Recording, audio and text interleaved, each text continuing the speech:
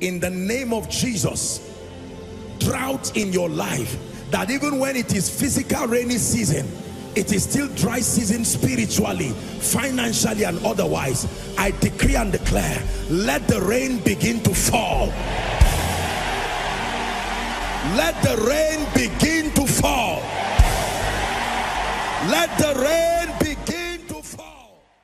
You're welcome to another spirit-filled message on Christocentric Message. If you're new to this channel, I would entreat you to hit on that subscribe button and then to like this video. As well, I would want you to share this message across, because we believe that as this message is coming forth, it's going to bless you. Graces are going to be imparted unto you, and then God is going to visit your home. Thank you for watching. Stay blessed. Please, those of us who are parents here and those following online, let me encourage us.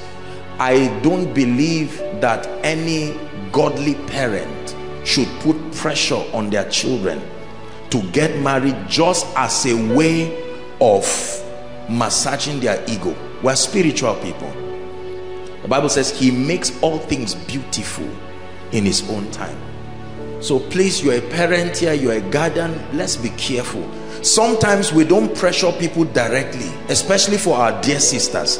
There are messages, there are body languages that we communicate that put pressure on these people. You know, I counsel people and I talk to people all the time, and sometimes I try to discern what is the pressure behind, you know, this gentleman. He can't sit down, he has become a hustler. Anything he hears that is producing money, he wants to be part of it. And the reason is because at the back of it, there's someone somewhere mounting pressure on the gentleman. At your age, I already had a house, and the guy feels guilty for being 30 and not having a house, whereas the pathway he's taking is the pathway that will lead him to that blessing. God gives people speed, but he does not rush people. There is a difference between speed and rush. Are we together? I just felt like introducing this to just keep our hearts together, because you see, our emotional levels are very different. There are people, just for this good news you see now, may not sleep for days. And that's not supposed to be an insult. It is because we live in a society that has become so emotional. Everything around you is speaking to your emotions. This is where being spiritual comes. A spiritual man is not somebody who prays in tongues. A spiritual man is one who has gained stability through the understanding of who God is and the integrity of his word. That's spirituality. Are we together now? Yes. So it's very important. We'll continue to rejoice with our people and support them, but please, please do not make a costly decision, especially towards the area of finance and marriage. Two important areas that no one at all who loves God, I will not know anybody I love and allow to make some of these careless decisions. By God's grace, we are here to help all our brothers, sisters make the wisest decision in the different areas of our lives. And where our experiences are limited, we are very open to recommend you to people who we believe their wisdom is worthy of reception. So please make sure that you don't make a mess of your life just because of societal pressure here and there. You may be having a trouser of 20 naira, have it with honor whilst you are trusting God to lift you. Is that true? Yes. And please, parents have contributed, and I say this with all respect and honor, in hurting and destroying the life of young people. They push us into seasons that were not directed by God. There are many people crying and languishing in marriage right now. There are many people whose whole lives have, you know, been reduced to shambles because of this mistake. So it's very important. Remember that marriage will have children. My father said something years ago that was very instructive to me. He said, it is parents that make mistakes, children don't make mistakes. So if you know that children are going to come forth from your union, you should be honest enough to consider them in your decisions. When you are saying yes to an ungodly man, you are not only being wicked, you are being selfish, because children are going to come from that union. And you are now submitting not just to a man, you are submitting to a platform. I'm not teaching on relationship tonight. I'm just trying to make sure that we are in a position where God can help us tonight. Are we together? For me, truly, sometimes I get very surprised. Gentlemen do it, but our sisters too sometimes. People come to church, they hear the word of the Lord, and you labor. Do you know, let me tell you this, as a man of God and as a leader, your greatest joy is to see people use the truths that you are teaching and their lives are changing. So sometimes when I see the kind of, especially marital decisions that sisters take, I'm tempted to ask, is it that they don't understand what we are teaching, or is it that they don't attend the meetings? Are we together? And some of you don't like me as you are looking at me like this, because you have trained your mind into believing that I might be antagonistic to your agenda. Only an unwise person, someone that has been at the focal point of your spiritual development, will God now use that person to destroy you? Is that not deception already? So many people run away is after they get married and go away and it backfires. Then you see them ringing your phone and disturbing you and saying all kinds of things. Just the act of humility to listen can save you. I always think about the children. You can do whatever you want with your life, provided you have a covenant with God that you won't have children. You destroy yourself and reap the consequences of your carelessness. But when you are bringing a child, I happen to be involved in the life of so many children, and sometimes I look at them and I'm very sad, because most children are paying the price for the selfish decisions. Some of us seated here looking at me now, you have lived your life paying the price of someone's carelessness. Don't reproduce that same result. Are we together? So please and please, in as much as we celebrate people, and all these people you see, I meet with them and I talk with them, I pray with them. So don't just forward any wedding card when we don't know you, we don't know how God helped your decision. We are not irresponsible people. Don't just say I'm a member of Koinonia. Usually people hide under departments like prayer band. They say I'm a member of prayer band, and just because they are looking for financial support. No, we don't do that. Marriage is not occult. It's something to be proud of. This is the wonderful lady I'm getting married to, and they talk to you. Is very proud of any gentleman to believe you can outgrow guidance. It's foolishness. Are we together? Is God helping us? Say, my children will glorify God through my life. Say it one more time. My children will glorify God through my life. What I suffered, my children will not suffer. The price I paid, my children will not pay it.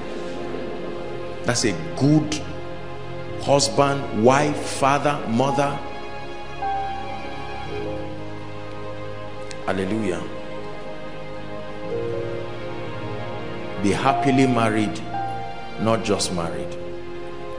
Be happily married. Be happily married. Being married is a choice.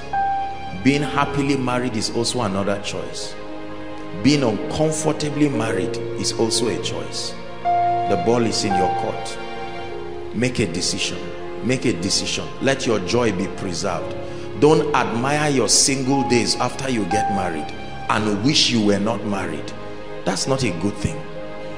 Especially, I'm speaking for those of us who are men of God and those who are going to be called into the ministry. Let me tell you something. There are not many things that can give a man of God joy, because he's involved in pouring himself to people. So the few things that are around your life that can give you joy, insist that they are there. Prosperity can give you joy. A good wife or good husband can give you joy. Well-behaved children can give you joy. A healthy church with listening members can give you joy. Are we together? The things that give men, by the grace of God, the privilege that God has given me to rise in influence, and a number of others who have gone before me that we've had the opportunity to talk. Let me tell you, greatness is a very lonely realm. If no one has told you, learn it. The life of great people is, they are busy, but there are not many things. They don't have a system. Very few systems give back to them. Somebody did something one day here, I think I've shared it, and the person said, Apostle, I want to hug you. And I did like that. I said, no, put down your hands, let me hug you. And suddenly it occurred to me that in years, it's me that has always been hugging. Even when you say let's hug, I'm the one who reaches out. Something as little as that. So if your marriage, the only chance you have to be happy, you ruin it because of pressure and because of saying, look, this is the only guy that is available, and you destroy yourself, you will live an angry life. When Dr. Billy Graham, now of blessed memory, was launching his library, his wife had gone to be with the Lord, and he stood there. They were the presidents of different tenures together of the United States. They were all there to cheer him up, and he got up, and you thought he would talk about the whole library thing, and he just made one statement. He said, as I'm standing here, I miss my wife so terribly. I said, wow, that's an evangelist.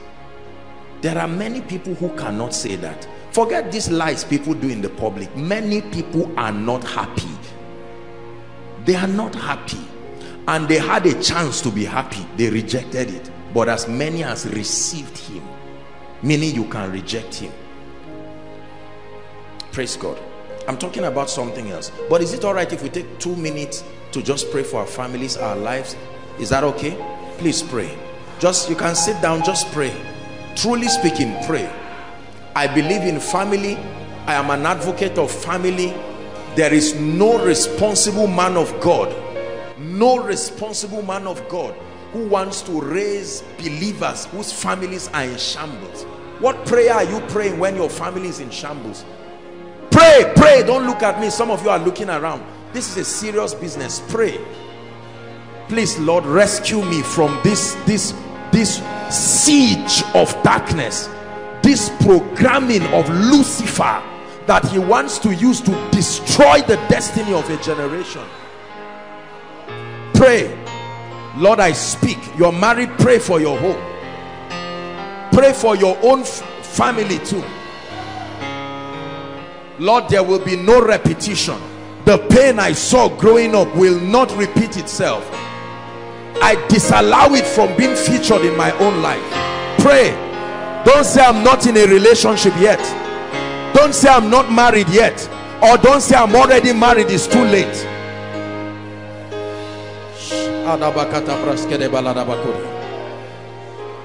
Pray. I insist to be responsible. I insist to provide for my family.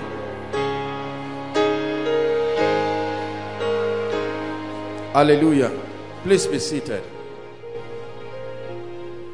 I think if this is all we do tonight, it was worth it.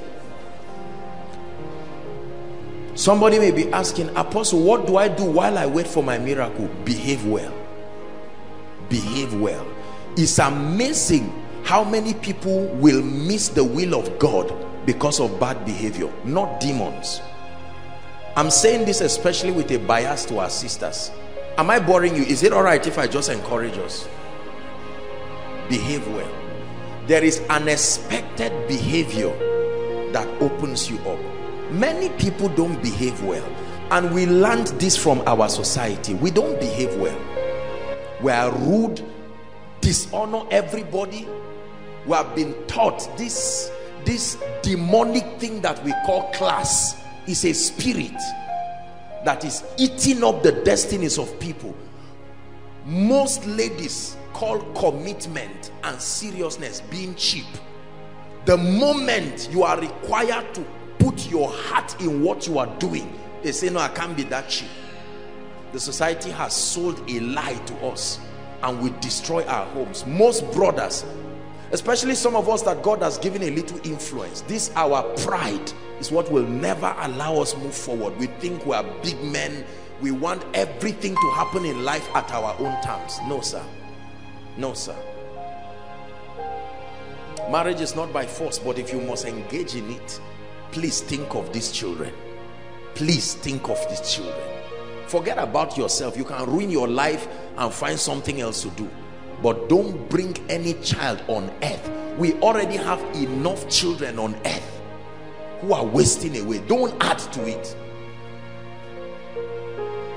Behave yourself well.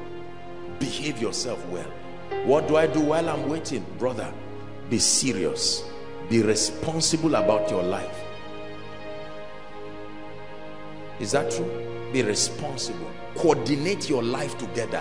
Where am I going? Don't carry somebody's daughter and add in your life and frustrate the poor girl's life in the name of marriage. Now, ladies should not marry men just because of a brighter future. I've said it, that's investment. However, a brother cannot carry a lady that is not going anywhere and keep wasting her time. You see many of our dear women all around suffering in the hands of visionless men. It's not that they forgot where they are going. They never knew where they were going from beginning. That's why we counsel people. That's why we talk to people. That's why many people are not happy, because they think that when you counsel them, especially where you have to tell them, no, this thing it's not working out, they get angry, because in their minds you are an enemy of progress, not knowing that that's you delivering them from decades of pain. There are some mistakes that even if corrected, you can never have it the way it was again. Are we together? There are things it is best to get right once and for all. Thank you, Jesus. Let's get to the word. Koinonia is quiet. Were you blessed? That's the work of a good shepherd, to talk to you and love you too much. You'll be surprised that this little word now that I said is somebody's deliverance. Someone was about to make an unwise decision and Jesus just came. Jesus, the way, showed you the way out of every nonsense. Please destroy any relationship that is going nowhere, and you can know that this relationship is not going anywhere. Get out of it immediately. A man that is beating you before marriage, there is nothing to pray about. Let him leave. If there is a problem, we have miracle service, we finish 7 days prayer and fasting. If he loved God enough, he should be here. Is that true? You see the signs everywhere. There are few people who get into wrong marriages not knowing. It's a lie. There are signs everywhere. Ejimi says love is blind, but marriage will open your eyes. Most people, God showed them the signs, but they refuse. Say, no, oh God, you know that I'm not young. I'm not a fool. Don't think this person talking to you doesn't know what he's saying. Oh, Apostle, age is not on my side. I want to have my children fast. Are you the first to have children? Children are a heritage from the Lord. One Isaac. There are people with 12 children. They died fast because of those children. Do you want a child or you want a blessing? Blessed be the name of the Lord.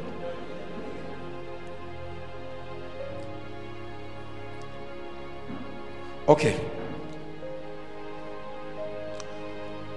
Tonight we are going to talk along the lines of spiritual growth. I thought through a few things during the week, and I like documenting my contemplations, and that's going to be the basis of our discussion tonight. Quite a number of things. Tonight is a very serious discussion, and I have been concerned, and I must admit to you that once in a while the Holy Spirit just brings it as a burden. I have been concerned about the body of Christ generally. I think about the body of Christ. I've been concerned about our growth as a body, not just as a ministry, but as a body. I thank God for the wonderful things that we record as a corporate body, the church. But I think that one of the greatest challenges, in my opinion, with the body of Christ is not demons, it's not fake men of God, it's not all of those things, it's not exaggerations, it's lack of growth. You can know that a church is growing by seeing certain exact things happen. You can know that a believer is growing. Our indices that we have created to measure growth needs to be balanced and guided, otherwise we may fall prey of Satan's deception. Are we together?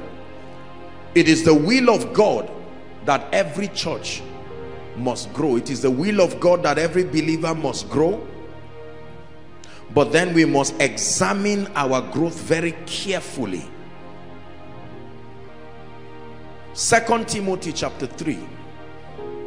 2 Timothy chapter 3. We'll read 16 and 17. 2 Timothy chapter 3. Read the first two words. Just first two words. Ready? 1, 2, read. One more time. One more time. One more time. It says all scripture. This is the first error that I think the devil is bringing to the body of Christ.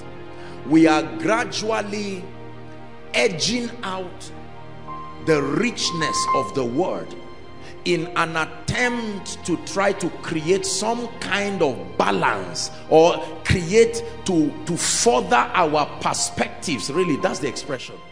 We have started throwing away scriptures. The Bible says all scripture, Old Testament, New Testament, Genesis, Exodus, Leviticus, Revelations, the Gospels, the Epistles, the Torah, the poetic books, all scripture is given by what? The inspiration of God, and is profitable. Everybody say all scripture is profitable. Say again, all scripture is profitable. Genesis is profitable. Exodus is profitable. Leviticus is profitable.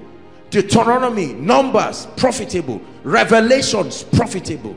We've had all kinds of theology coming out right now that try to push some parts of the word to mean that they are not relevant in our context today, in an attempt. And I'm not just talking of what we call the grace movement alone. Not at all. There are many people who have come up with a system. Did you know that even certain recent versions of the Bible now are being so edited that certain volumes of chapters and books are not edited, taken away completely? All scripture is given by the inspiration of God and is profitable. Number 1, for doctrine. Number 2, for what? Reproof. 3, correction. 4, instruction in righteousness. Next verse please, 17. That the man of God may be mature, perfect, mature, complete, thoroughly furnished. That means if I exempt myself from the experience of certain truths as contained in this all scripture, I may be furnished but not thoroughly furnished, and there is a dimension of God that I may never experience. Are we together now? All scripture. I don't take the Bible and then stratify it and say I'm just for the Gospels, I'm just for the Pauline epistles, I'm just for eschatology, the study of end times, I'm just for the Torah, I'm just for this, I'm just for wisdom, the poetic books, I'm just for the prophetic books. The Bible says all scripture, all, without reservation. Are we together? So let's be very careful. Now I respect the body of Christ by God's grace, by position. As far as my love for the body is concerned, I think that I've already communicated it in the clearest form possible, that you know I love the body of Christ. I have extreme honor for the body. but we must be careful. I think we are making a serious mistake, and it's going to destroy us if we neglect the truth of scripture just because it does not sound comfortable as far as our perspectives about God is concerned. All scripture, all scripture. Growth is something that we all long for. We desire growth in any and every aspect of our lives. When we talk of growth, we talk of increase. Growth talks of increase. Increase in size, increase in capacity, increase in platforms, increase in access. All of these things are measures of growth. Increase in resources. But then the dimension of growth that I want us to focus on is growth as increase in the comprehension of truth. Comprehension of truth, not just acquisition of things. Growth as seen by our comprehension of the truth.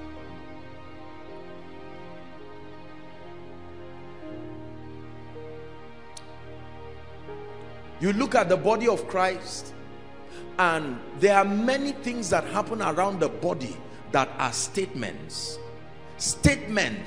that communicate to us that although there's action, although there's a lot of motion, although there is a display of gifts, the gifts of the Spirit, but there really isn't growth.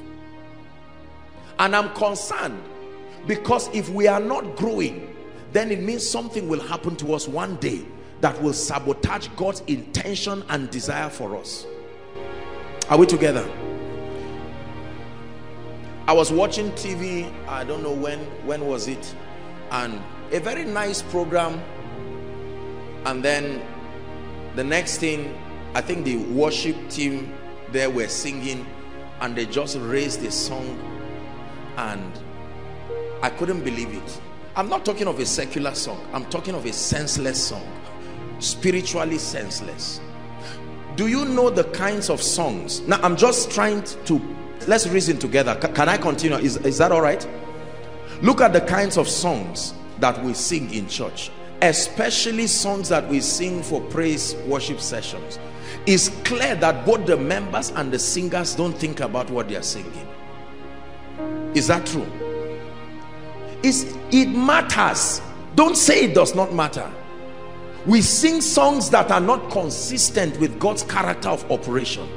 Now, there are certain aspects of the faith here and there that we may disagree, but foundationally, there are truths that should be kicked out by every and all persons out of the body of Christ.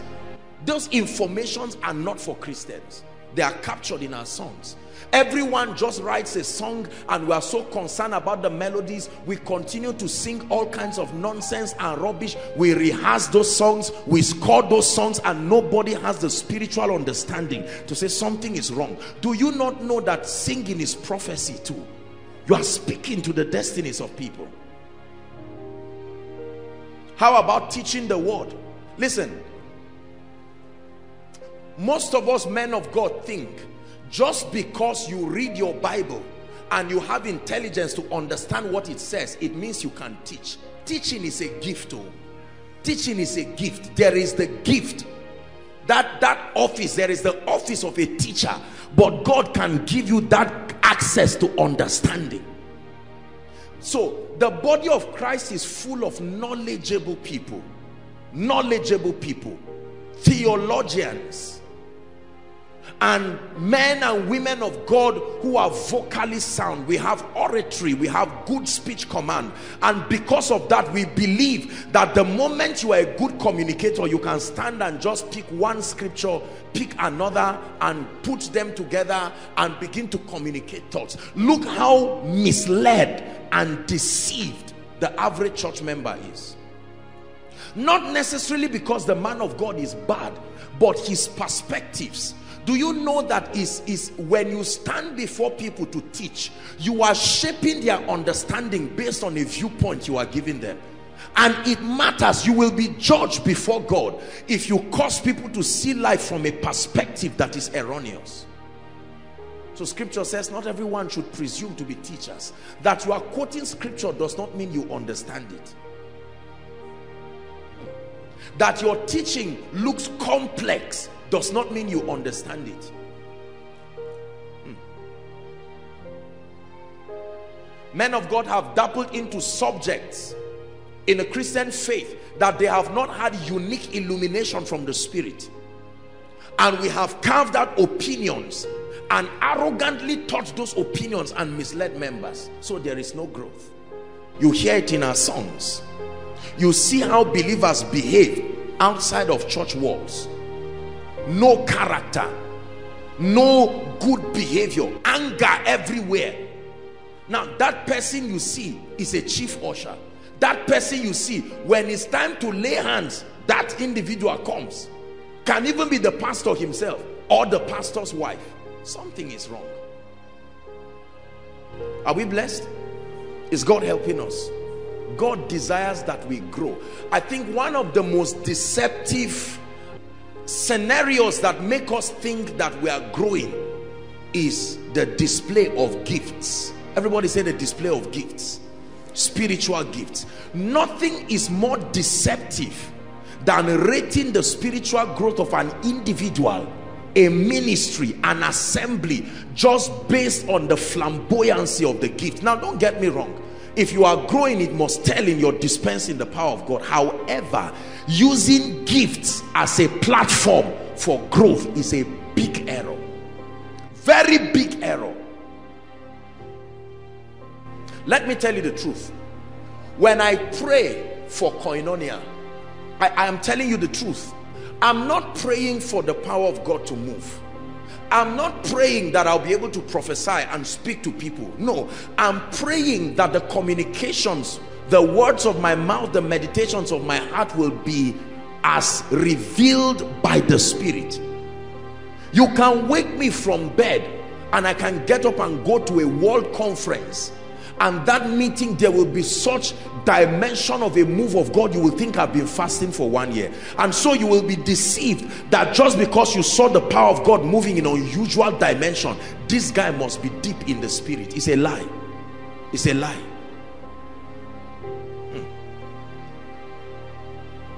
Are you getting what I'm saying now? Say gifts. The gift of the Spirit is never an accurate measure of a man's spiritual growth. So there is a problem in the body of Christ. Gifts are charismatic. Gifts are flamboyant. When you are gifted, you will have a lot of money because that's value itself. People will come to you. People will sow into your life. You see that? You know, one time, I think we were in, was it 3 years or so ago, we're in Kano. I was ministering at a PFN conference, and you know, the power of God, wonderful things were happening. There was such a dramatic move of the Spirit, and all of a sudden here comes this woman, this old mama. She just came out. I called her out by prophecy, and I saw something about this woman. This woman reads her Bible. She finishes the whole Bible like every two or three weeks. She's an intercessor. Now, can you imagine that this woman came out in honor that I called her? And I would be foolish to imagine we're at the same spiritual level. When that woman stood before me, I saw a woman that knew God. Forget that she was not called into ministry. Nobody is inviting her. The woman would have been, to her it was an honor that Joshua Selman would lay his hands on her. If I had my way, I would just kneel down and hold her leg and say, please, whatever God did to you, may he do to me. But simply because I'm the one wearing suit, Apostle Joshua Selman, and everybody is seated, you will see that. And because the mama does not look very intelligent, doesn't have all the PhDs and all of that, brothers and sisters, that is depth. That is a dimension of relationship. Are we together? But just because I'm standing, someone is shouting outside, we're not trivializing these things. But sometimes we ourselves can be deceived. If I ask you who is the most spiritual person in koinonia now, you will point to me. It's a lie. Oh. It's a lie. There was a woman called Anna the prophetess in the Bible. No crusade, no leading, even in the temple they didn't give her any prayer point. But she was quietly seated. praying for the consolation of Israel. She prayed Jesus to appear. Let me tell you, some of the deeply spiritual people are not even in ministry. You don't know them. They are not on TV. They don't have any name. You see one old woman who wakes up 4 o'clock every year for 37 years. I don't think I have that kind of discipline. 4 a.m. Even if she sleeps by 2, by 4 she will wake up. There are women who get up and go and pray in one small local village church. They own the key of the church. Prayer time is 5 o'clock, but they wake up by 4. They are in the village praying, having the encounters that we brag around. That's their atmosphere of living. And yet, just because they cannot operate Facebook and they cannot make noise, we are here bragging around with our names all over Google, and people think that we are the ones who are spiritual. We must be careful what we call growth. Otherwise, we would deceive ourselves and deceive others. Is God speaking to us tonight? I have seen people and I have met people. Some of them have even come for counseling. When I stood before them, the depth of presence they carried. I'm not talking of anointing. No. Goodness. You look at them and you yourself, after the counseling and prayer, you go back and say, God, Abba, God, am I not available again?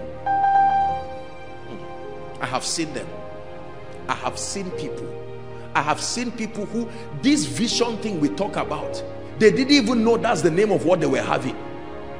Before people started experiencing angels, you talk to them, they will say it casually. Oh, is it that angel? He comes to me. I'm 69 years. He started coming when I was 21. Just because they've not written a book and nobody knows them.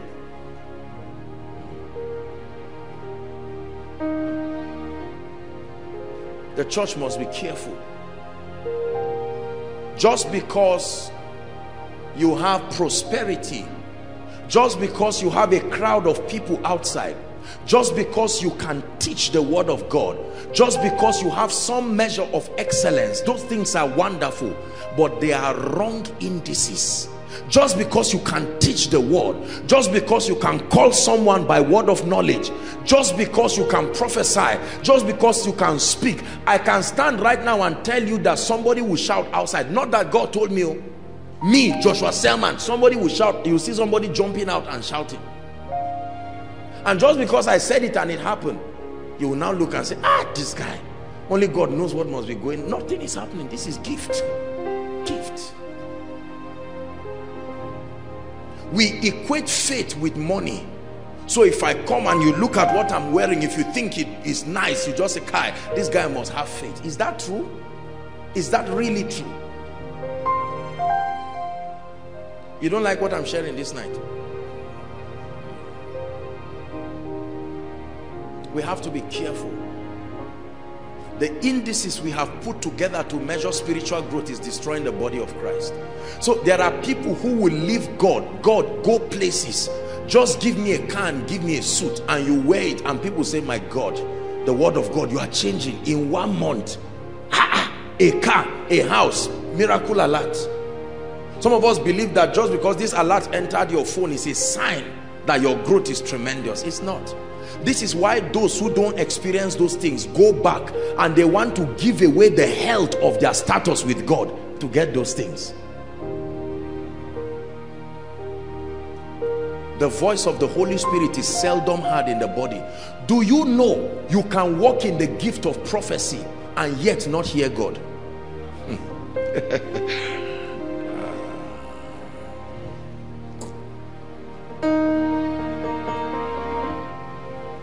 Spirit break out,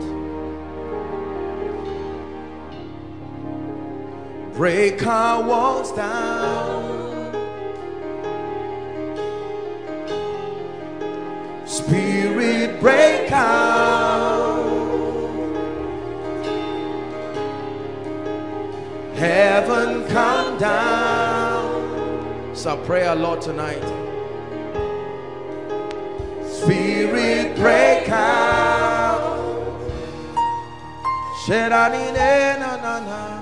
Break our walls down. Spirit, break out. Heaven come down. Wrong parameters.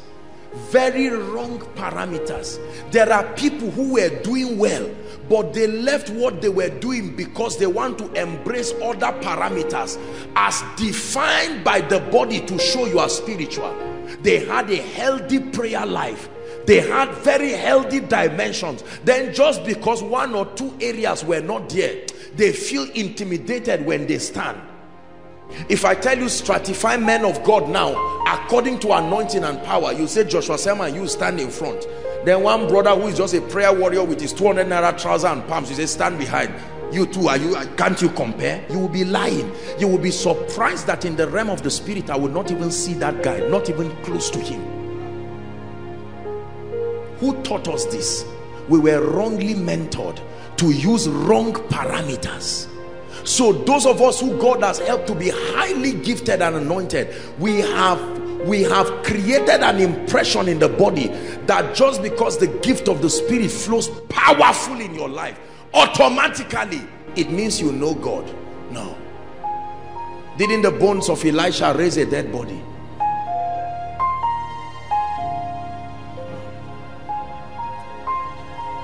I'm sharing with you my contemplations. That there's something wrong with the body. Am I against prosperity? No, never will. Am I against lifting? Am I against influence? No, but we're making a big mistake. Sometimes, you know, and I thank God for the privilege he has given me to inspire a lot of people. I consider myself to be an inspiration to many people in this nation and around the world, and I thank God for that privilege. I travel for meetings, and every time, as soon as I come out of the car, there's a row of young people overflow. I see the admiration, I see everything, and everybody is watching. They are watching what I'm wearing, they are watching if they are hoping, will I fall when he passes me? And I just keep nodding my head. I'm saying these people really do not know who God is. When you know God, it will take grace for you to want to go out of his presence, even for ministry. When you know God, it will take the grace of God for him to tell you, look son, I know you are, but you go out and do some other things. That's why we are not changing, ever learning, but we are not changing. You look at people, they've been members of a church for 20 years, no change at all. They pray, they fast, they do a lot of these things, but the truth is there is no transformation whatsoever.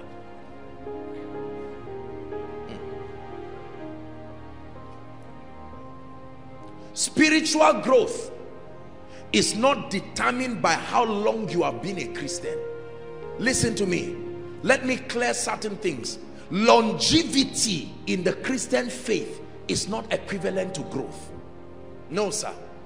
Just because you gave your life to Christ in 1997 and you are celebrating your 11th birthday, as we say in the faith, does not mean that you have suddenly become matured. We pride ourselves in all of the say, well, I remember when I was a baby Christian in 1990, because just because you gave your life to Christ in year 2000 and now it's 2018, you imagine that an 8-year-old baby would have been grown now, and then you now imagine that you too, you would have grown. No, sir.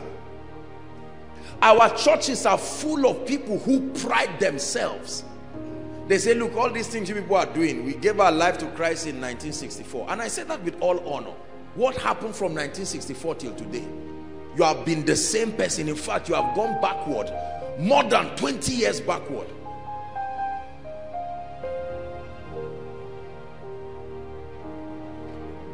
A man can give his life to Christ and in 1 year, with hunger and passion and fire, attain more in 1 year than someone will attain in 30 years. It's true. Overtaking is allowed in the spirit.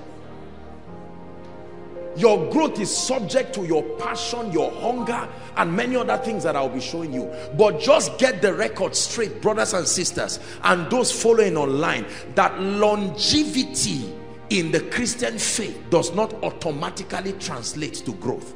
Truth be told, if you were doing business with God and you have stayed long, there is a lot you have to teach people. But just that you have stayed long on its own, that you remember the day you came out for an altar call as 20 years ago, that does not mean you are matured. A lot of baby Christians keep saying, when I was a baby Christian, whereas you can see the parameter. Spiritual growth is not determined by church attendance.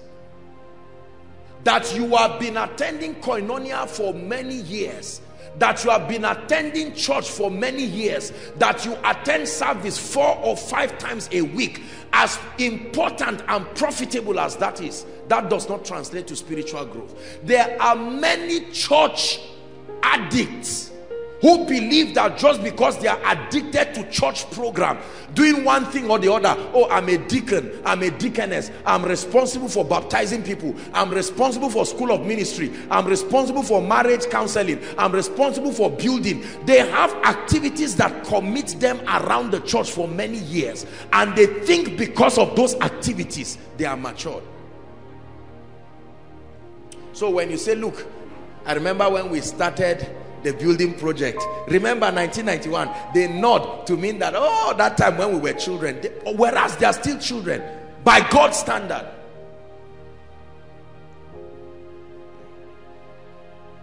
Say amen.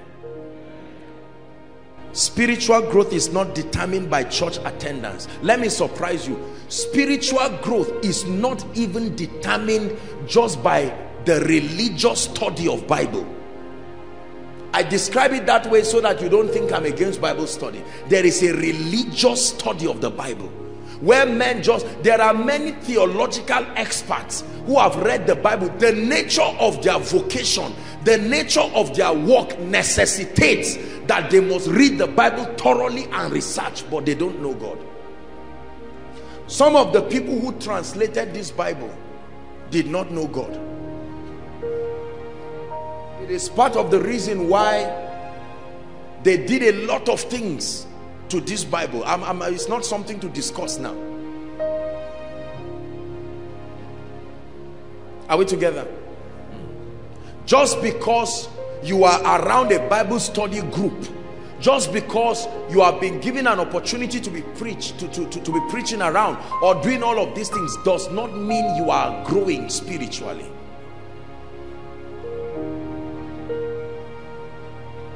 Hallelujah. Is God speaking to us? Not determined by any of those things.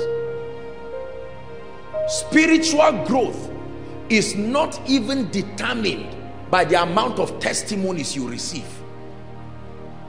All of a sudden, if I get a testimony Sunday, Monday, Tuesday, Wednesday, Thursday, Friday, Saturday, chances are that I can deceive myself that because I had 7 days stretch, it means I've entered a new dimension with God. No, sir. No, sir. Can just be that you are enjoying prophecy. Someone just spoke over your life and things are happening. But that may not be. Because there are people who say, if I am really growing, why am I not getting a particular testimony, or this testimony, or that testimony? And those who get the testimonies now intimidate others, say, well, you see, you are not getting anything. No, sir. Spiritual growth is not measured by ministerial growth. It's not necessarily so. Ministry can be growing, but you are not growing. Members are multiplying, but you are not growing. Branches are multiplying, but you are not growing. Sermons are multiplying, but you are not growing. Books multiplying, but you are not growing. The level of excellence in the ministry multiplying, but you are not growing. None of those things in themselves. They are only supportive reasons for spiritual growth, but not the basis for the measure of spiritual growth.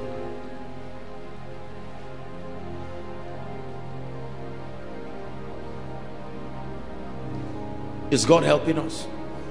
That's the reason why someone can raise a song and raise a song that does not carry any value spiritually, and the next thing you see people just dancing and sweating and jumping, and you are wondering. I'm not teaching you to be cynical. You see, God is a merciful God, and I taught you the character of love, that love judges intentions more than actions.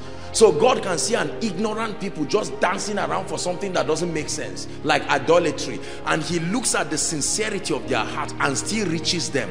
But that does not justify what they are doing. Are we together? I'm going to share with you certain indices that will help you know whether you are growing spiritually, and will help you know whether the body is growing spiritually. Thank you. Do you know, I live a very busy schedule. Most of you know that. And honestly, let me tell you this. Sometimes I look at my schedules and I wish for the times when nobody knew me. I thank God. It's always a privilege to reach out to people and bless people. But sometimes I'm on my way going for a trip and I'm tired. I'm going for a ministration and I'm just there wondering, my God, here we go again. Lord, I do this because I love you.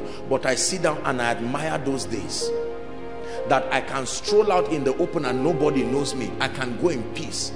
Now I hardly can even walk in the day. Someone can see you and embarrass and say, Apostle, I've been trying to see you. The queue was long. Now that I've seen you, please just speak a word. As if you are not a human being. Now that looks like fame, because I'm giving you a word of caution, because this is what some of you are dying to get. There is a side effect to greatness. Listen to what I'm telling you. You literally will lose your life. If you are not careful, you will lose your mind. That's why great people, you can see that they do a lot of things. One day you see a great person go and commit suicide, and you are wondering, how could someone so wealthy and influential hang himself? You almost don't have a life at all. We call it a celebrity lifestyle. As I just said it, some of you are happy. You're just saying, oh God, give it to me. Be careful. Before you pray that prayer, please listen to me with your ears and your spirit. This thing we call celebrity lifestyle, it has a serious side effect to your Christian life. Am I rejecting influence? No. No, I will always balance what I'm teaching. But be careful. I look forward to the times when I can go and smuggle myself and hide somewhere. Do you know, for me to have time to pray, there must be a special arrangement. You must shift the phone away. You must off television. You must off light. You must find something to charge your atmosphere. I jokingly tell my boys, sometimes when I'm going to select the clothes that I want to wear, I just stand and I look at my clothes and I say, you see, this is how we sin against God. When I didn't have anything, I just go and in 5 minutes you've picked something out. But now that God has blessed you, which of the 100 shoes will I wear? Which of the 50 suits will I wear? They look little, but they are eaters of the quality of your life. Not just spiritually, but in every wise. They can rob you of the richness, the value of life and living. Listen to what I'm telling you. It's true. It's true. If you came to my house now and you saw me eating roasted yam, you will be surprised. Now, as if I don't have a right to do it. This is my own life, but simply because of the position I occupy. Apostle, roasted yam. No, it can't be. You see that? Let me tell you this. Let me tell you this. Not many people will admit this and tell you. This is how people die spiritually. Because your whole life becomes plastic. Everything, there is no realness between you and God again. Everything.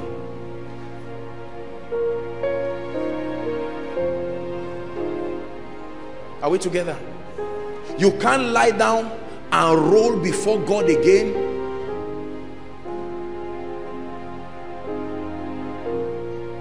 No matter what happens to your growth, preserve the things that help you know God. Preserve them. Don't lose them while you grow. Don't lose the secret place while you grow. Don't lose the altar of prayer while you grow. If God grants you grace to build a house, build an altar for you and God. Don't build a garage for your car and leave God outside.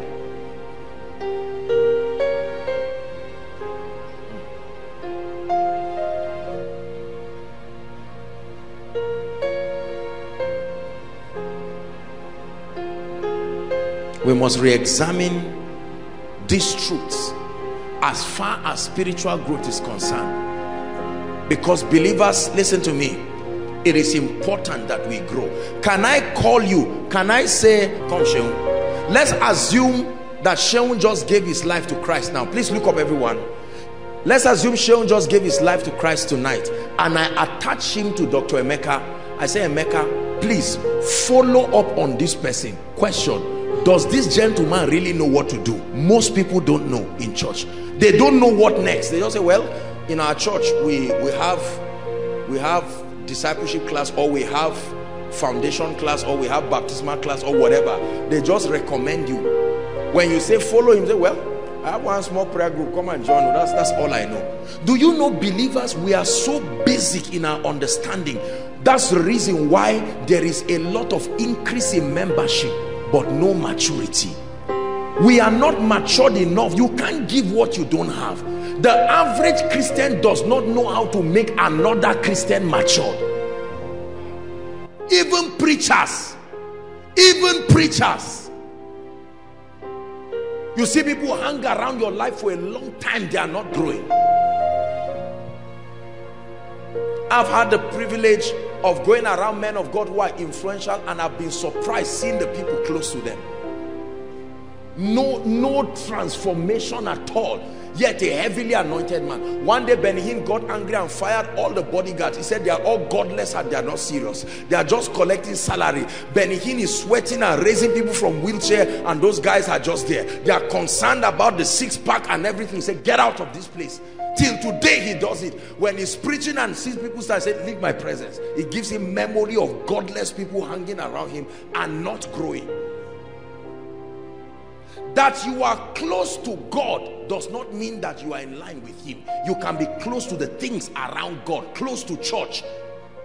When they make altar call, you are the one who directs people. You are the one who does everything, and you can think because you are around the things of God.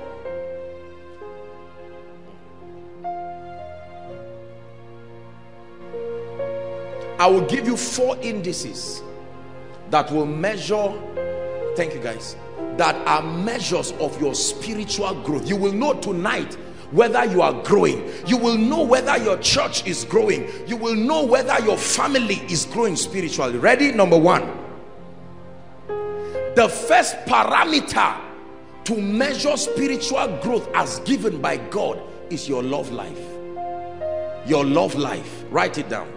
Your love life. 1 John chapter 4, a long reading, 7 to 21. 1 John chapter 4 from verse 7 to 21. The first parameter to measure your growth in the kingdom is your love life. Everybody say, my love life. I don't mean love like love, you know what I'm talking about. Love God and men. Let's read what the Bible says.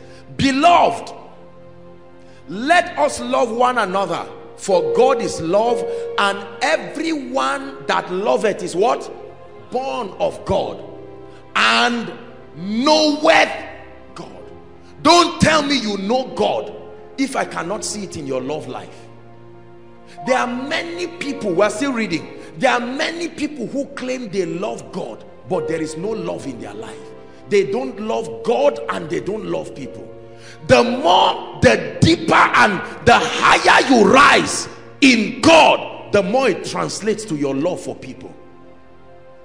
The Bible says, he that loveth not knoweth not God, for God is what?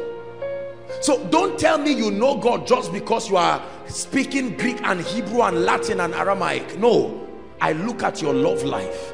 You may not have all the charismatism around ministry, but I want to see your love life.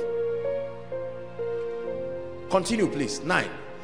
In this was manifested the love of God towards us, because that God sent his only begotten Son into the world that we might live through him. It's a long reading. Let's see how far we go. Herein is love, not that we loved God, but that he loved us. He's giving you the character of the kind of love he's talking about now. And sent his son to be a propitiation for our sin. Beloved, if God so loved us, please read on with me, we ought also to do what? Look at the kind of hatred, Ejimi, that is in the body of Christ among believers. I'm not talking of non-Christians. You look, palpable hatred, palpable resentment, yet we keep writing books, we keep saying we love. We preachers hate ourselves. We have trained the members to hate themselves, and everybody hates everybody. A family of 5 people, they hate themselves.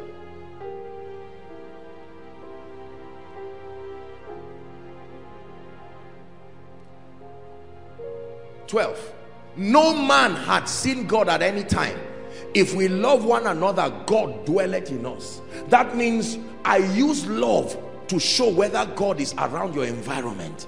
If you claim you came out of his presence, if you claim you dwell in his presence, and I do not see love, the Bible is saying you are lying, because that God cannot appear. So I will use love. Like you spray a perfume, and some of you who have very strong perfumes, when you pass, the perfumes can show that you were around this vicinity, or you are around. That's it. God says that love is like the aura that flows. The epitome of his presence is love, not power. Love, not power. The Bible never said if you see power, just know God is there. It says that no man had seen God at any time. If we love one another, then God dwelleth in us, and his love is perfected. Perfected, full. Hereby know we that we dwell in him, and he in us, because he hath given us of his spirit. We are reading to 21. It's a long reading. And we have seen and do testify that the Father sent the Son to be the Savior of the world. 15. Whosoever shall confess that Jesus is Son of God, and all of that. Next verse. It says, and we have known and believed the love that God had sent to us. God is love. It says it again.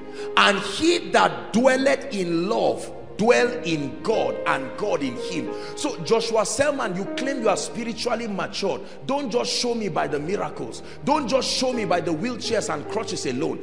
In the order of priority, let me see your love life. Not your prayer life, your love life. Many tongue talkers don't have any love. In that praying in tongues, there is even flesh in it. No love.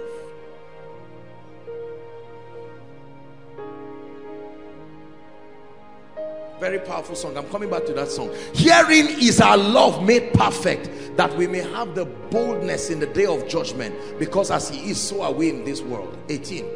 We're reading to 21. There is no fear in love. Look at this. There is no fear. It's not saying reverence. Fear. Fear.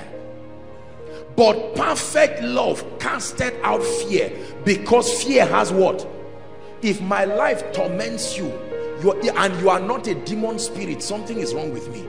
Because my life should encourage you, should challenge you, but not torment you. There are people whose lives are a torment to others. There are pastors whose lives are a torment to others. There's no love there. Perfect love casts out fear, because fear keeps people in a place of torment. There are people in church who cannot do wrong things and come to a man of God and say, look, I'm so sorry. I was in your house the other day and you noticed the Bonvita went halfway. Let me just tell you the truth. It was me. Because they already know. Say, you, okay, I'm coming. Let me just finish my prayer. Just wait for me. And the guy prays for hours. You are hearing him. He comes out sweating and says, sit down. What did you even say? And starts talking as though he was acting. He was acting there. Because fear hath torment. It says we love him because he first loved us. 2 more verses. If a man say, Joshua Selman, if a ministry says, if a Christian organization say, I love God, and what? Talk to me. Hated his brother. He said he is a, did I say it? All scripture was inspired. All scripture. That if Joshua Selman claims, I come here and brag around and say the power of God is moving, and I do not love Ejimi, I do not love Pastor Alpha, the Bible says I am a liar. And it tells you the reason why you are a liar, so be patient. He's explaining. For he that loveth not his brother whom he has seen, he says, how can he love God whom he had not seen? You have somebody that claims you are of the same family and you hate the person, then you turn to God and say, Lord, I love you. You are my Lord. You are my Rose of Sharon, Lily of the Valley. John says you are a liar while praying, liar while fasting, dry, liar while praying in tongues, liar while on that crusade ground, liar.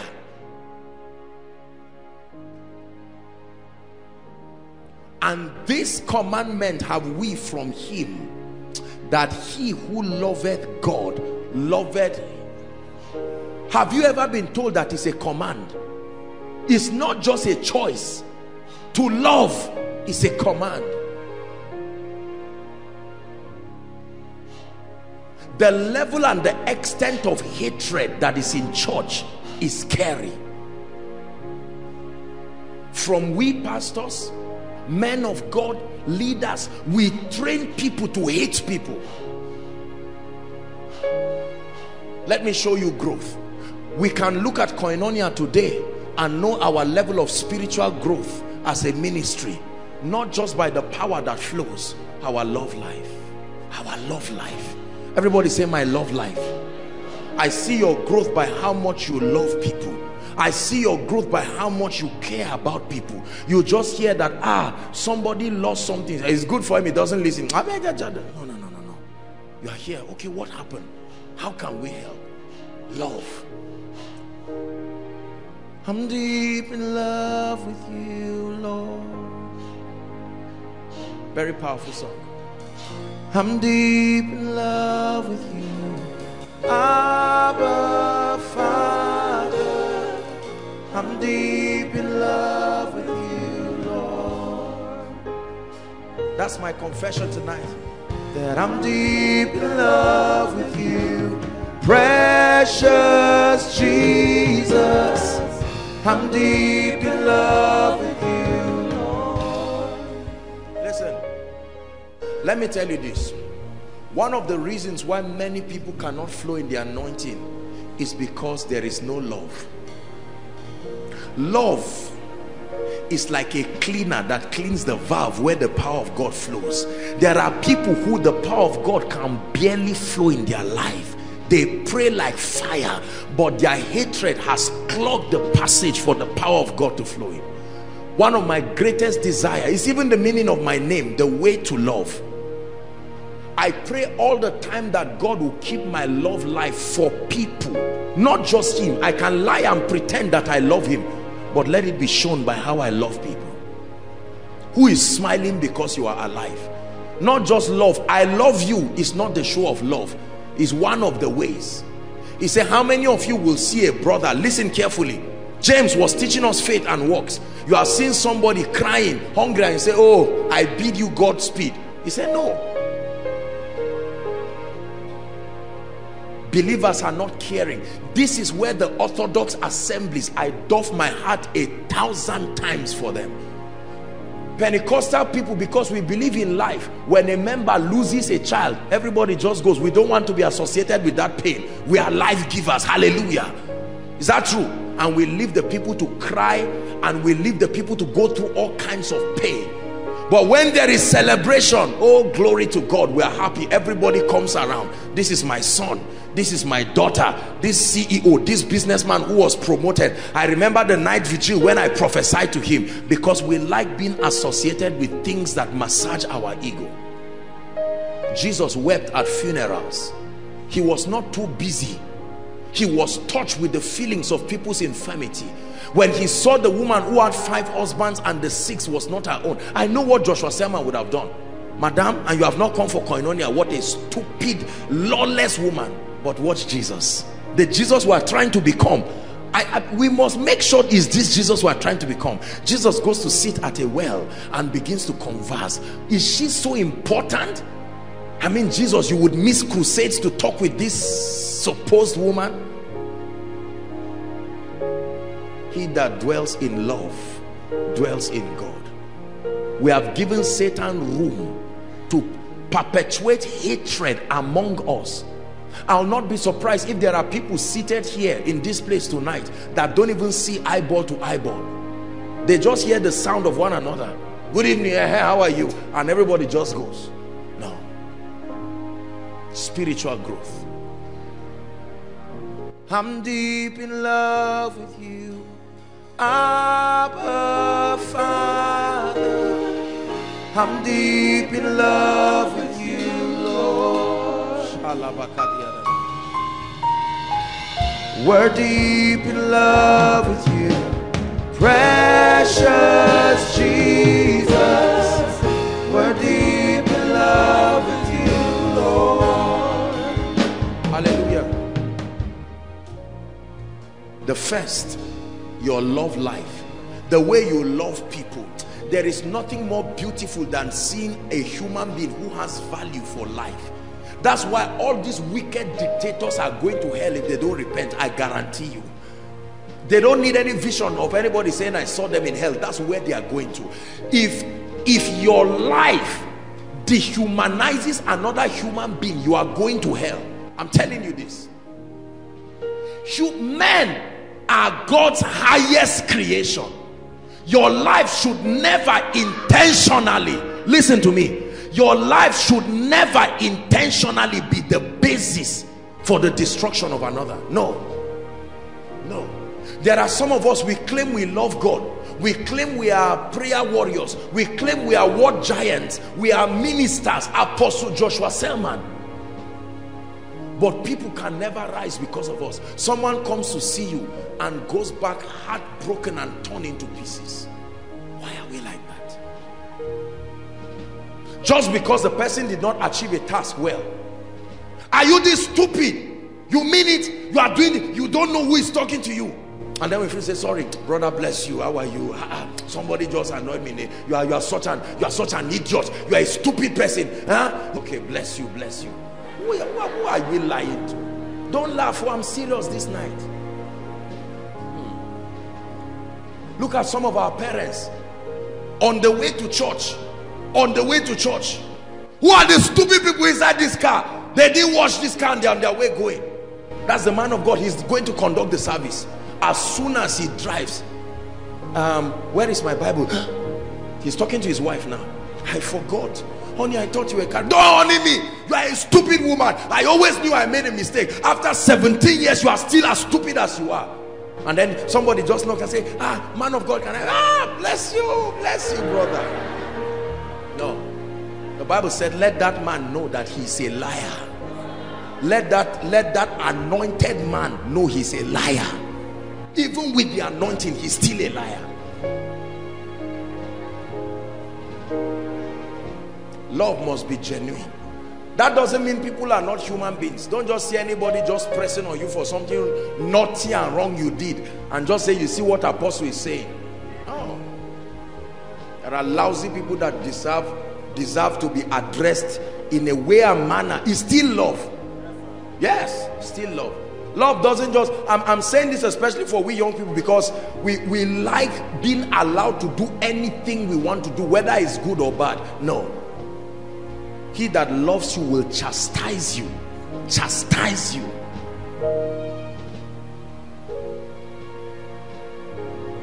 Can you say your love life is worthy of emulation? Can you say, whilst you're seated listening to me, whilst you're outside, those following online, can you say your love life as you're seated right now is worthy of emulation? Do you seek the good in everybody? There are people who are, their whole life is like they rejoice over the pain of others. When they see somebody laughing, they say, well, why are you laughing? What's the laugh for? Well, I'm just the glory of God. So what is there to laugh? Am I looking like a clown? How can your life be so sad like that? Love. I love people. I love the workers in this ministry. I love you with all my heart, every one of you. Ask God, he will tell you. Yes. Yes. Let me see your love by how much you lay down your life for your sheep. Let me see your love by how much you can sacrifice, not how much you use people. Do you know, there are times people sow seeds for me here, and I look at the people sowing the seed, and I look at the kind of seed they are sowing. I feel so guilty. So guilty. I'm fighting with myself. Some of you, as soon as that seed is coming, say, why did you put it in an envelope? How much is it? Okay, 7, is it 9 or 7,000? I say it's 9,000, sir. I say thank you. Father, bless the person. Then you know that the person's need is not even your concern, just to receive. I really love people with all my heart. It's one of the secrets of my walk with God. I don't just love God, I love people. And I'm careful to use that word because it's true. You must love people. As a father, do you love your wife? Do you love your children? Are you compassionate? Many of us don't have compassion. This thing called compassion, the ability to be touched with the feelings of people's infirmity, weakness, limitation. Say me, I'm not an emotional person. No, it's not about crying. You must not cry to show you are. I'm not an emotional person in terms of cry. But anybody, the more you know God, the fortitude to forbear with people, to understand with people must be there. I remember one time someone just knocked my gate, bang, bang, bang, bang, bang. And then I came, I opened the door, and I saw a woman standing wearing hijab. And you know, she was just asking for this. I actually was sad because of the way she was knocking, you know. And then I looked and I just saw tears. That's it. I just said, no, what is wrong now? And I brought out some money, just put something and gave her, and she went away. You know, sometimes children will just gather themselves like this and come and knock the gate and stand as if I asked them to come. Now when I see those children, truly speaking, I know what they are doing is wrong. But how will you start beating you see the way the hunger ravage faces? I have to just find something and give them. Because if I give them money, I know they'll go and collect it. So you give them something they can eat there and then. Do you have compassion? Some of us, I don't mean to insult you. I'm sorry if I do, but you are wicked. Yes, you are wicked. It's not an insult, it's a description. It's a state of your heart. You can watch people in pain and act as if it's not my concern. No. You can see hungry people and come with 1,000 naira, change it, buy food there, eat the bones, take minerals, squeeze the leather, throw it and say, I'm going for corridor there. See, we'll see now. No. You are not tender-hearted. Your heart is hard like iron. The Bible speaks about those people, that he will replace a heart of stone. Say a heart of stone. Say it, a heart of stone with a heart of flesh. A heart of stone. Some of us, our hearts are like stone. Someone calls you and says, look, something is not working well in my life, and just looks and says, so how is that my business? Sorry sir, they just threw me out of my house. I just felt like sharing it with somebody. Even if you don't have house rent to give them, can't you pray with them? Please, let's be careful the way we treat people. It is a proof of spiritual growth. Love. Love. Sometimes I'm tired in the night, very tired. I just try to stroll. I'm strolling and I'm just seeing a missed call. I can check sometimes 32 missed call, one line. And I just pick the call. Hello, who are you? And you hear the person saying something silly. Is this Apostle Joshua Selman? He said, man of God, I'm privileged. You are calling me by 2. What's the issue? Sir, I have many things. I don't even know where I will start from. This guy, 32 missed calls. You would think someone is sick in the hospital, but that guy just got up, sleep, didn't come. You see, so I agree that men can be annoying. Let's be very honest here. Men can be very annoying, except you are not a leader. Human beings, they can be annoying with their ingratitude. They can be annoying with their sarcasm. They can be annoying with their sense of cynicism and disrespect and dishonor. Yet the Bible says that you love. Everybody say, I choose to love. Say it again, I choose to love. Say, I choose to love. I want you to stand up, walk around to 10 people and just hug them and tell them, I choose to love you. For the sake of Jesus Christ. Some of you, it's not for the sake of your bad behavior, for the sake of Jesus Christ. I choose to love. I let go. I choose to love. I choose to love. I choose to love. It's a decision that I've made. No matter how annoying you are, I choose to love. No matter how inconsiderate you act, I choose to love. It's a choice.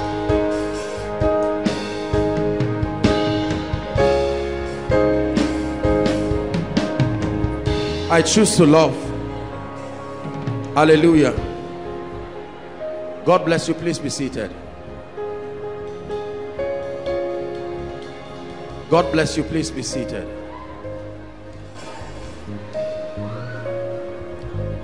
Let's settle down.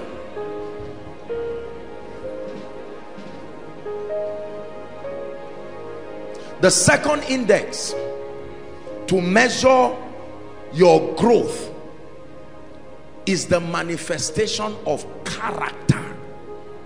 Character. Galatians chapter 5. Let's look at the fruit of the Spirit. Many of us don't have it. You have the Holy Spirit, but you don't have the fruit of the Spirit. Galatians chapter 5, 22. Galatians 5, 22.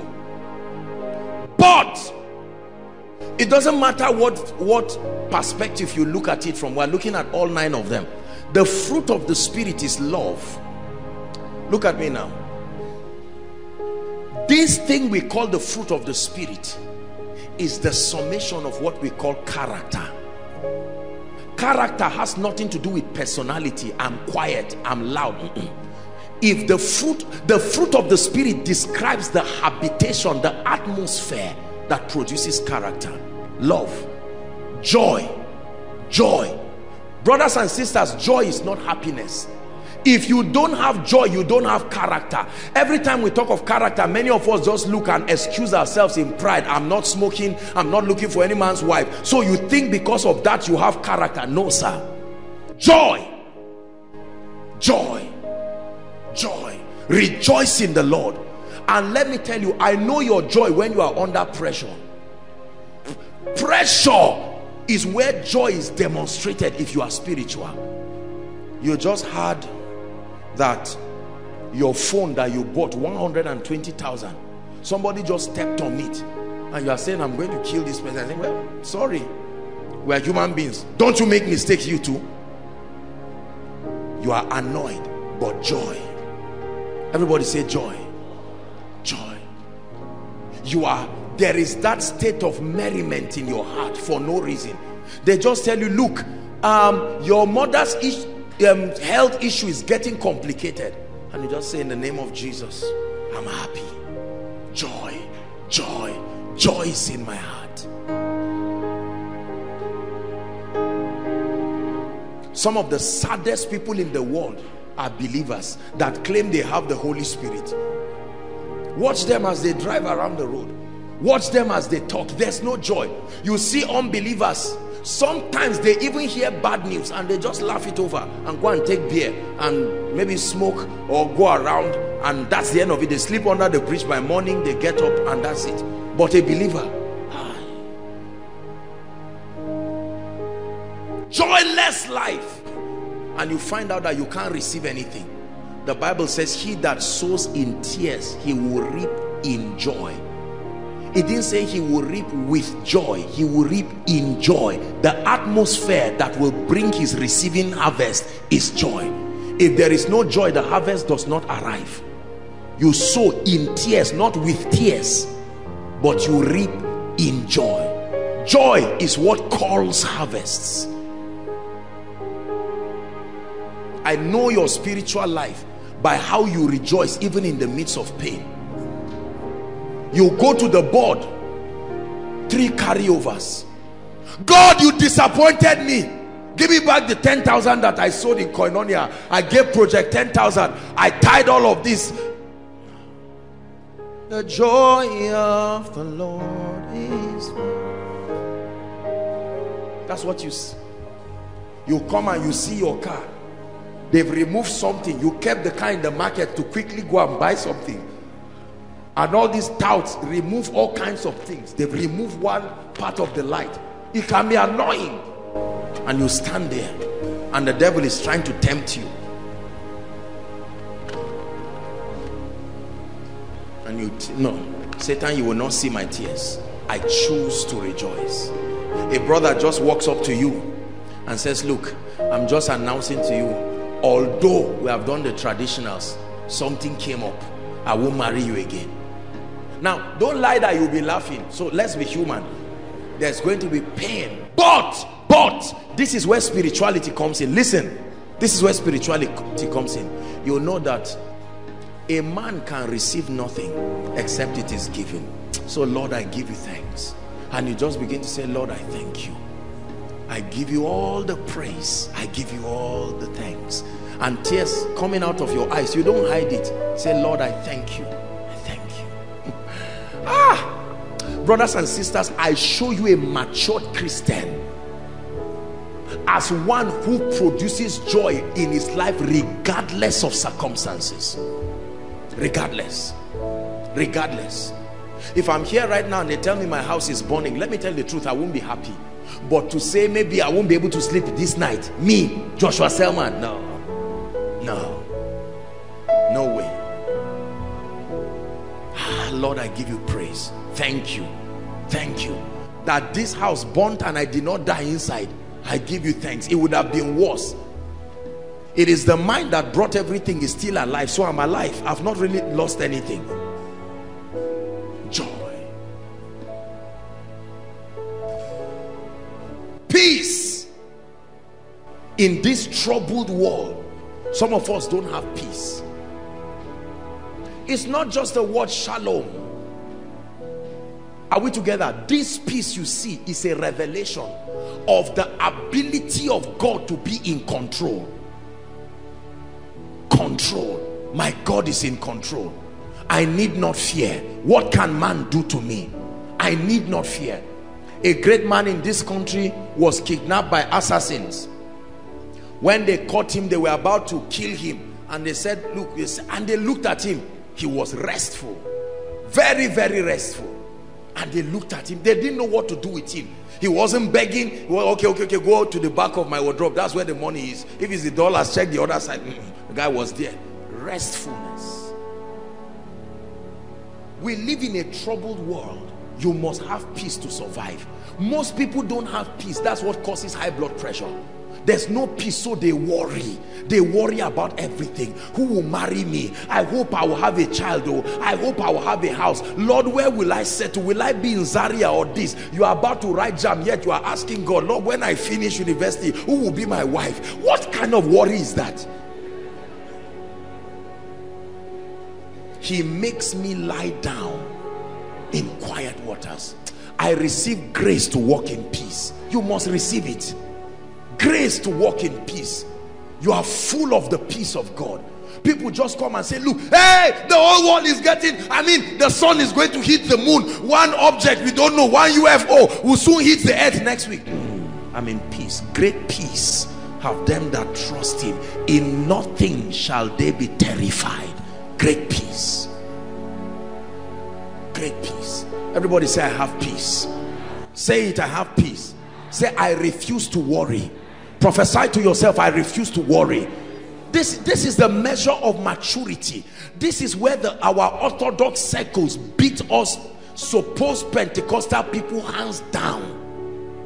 You will see a woman who had a car accident, 4 of her children right there on the floor, one no head, one no hand, and you see her singing a song, crying but singing a song. You try to stop her, say, no, you people should not cry, my children are in heaven.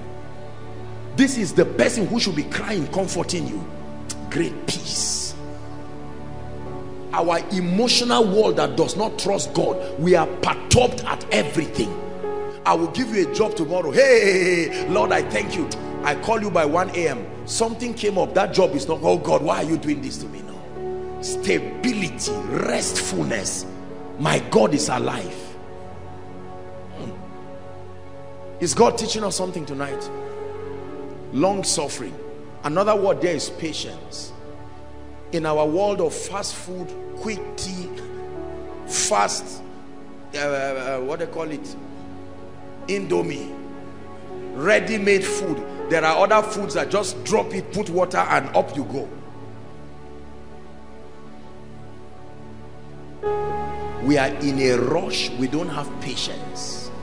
It's led people into all kinds of things. We're impatient. Do you know there are people, if only they were patient for one more day, they would see the salvation of the Lord in their lives. You've been travailing just when your miracle is about to come. Impatience cheats you. Do you know, let me tell you how to know your miracle is coming. The flesh begins to become so uncomfortable. It starts offering alternatives. The moment this starts, you were praying non-stop for 2 weeks. Just 3 more days, it looks like you are praying for 1 year. It's a sign that result is coming. The devil is trying to touch whatever he can touch, so you don't have the staying power to remain and receive that. I choose to be patient.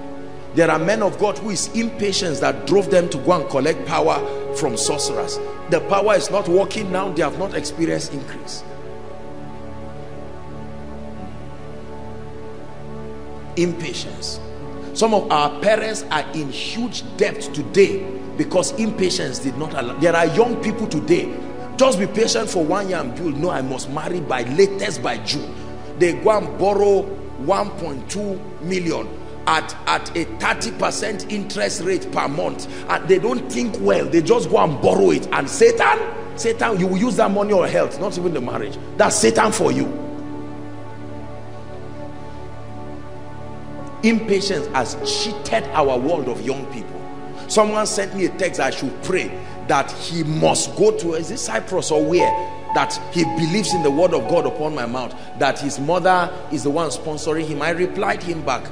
I said, young man, your mother cannot afford your fees. Why must you go to Cyprus? He's already studying Nigeria. He wants to leave it. Not that something is wrong. This suppose, let it be that me too, I read abroad. That gentleman now will allow the devil use him to yoke his poor mother to send him to Cyprus or send him wherever it is that he was going. I didn't pray for him.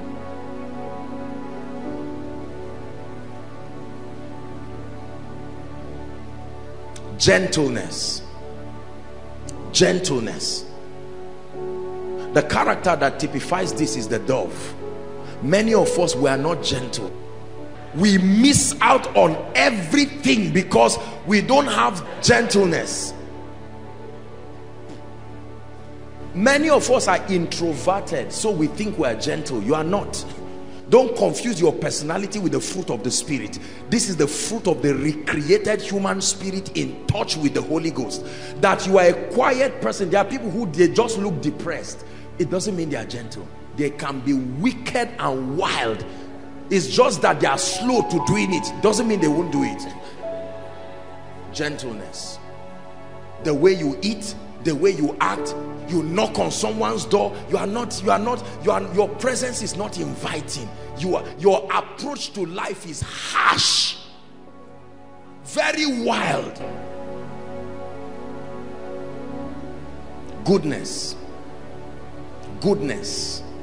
benevolence, goodness, not just kindness, goodness. A measure of your giving, not just money, the ease at which you release things to improve people's lives. Goodness, not just giving. Faith or faithfulness. Let's go to the next one, 23. Meekness. Meekness is similar to humility. Meekness, esteeming people better than yourself, or at least not degrading people to rise. Temperance, self-control,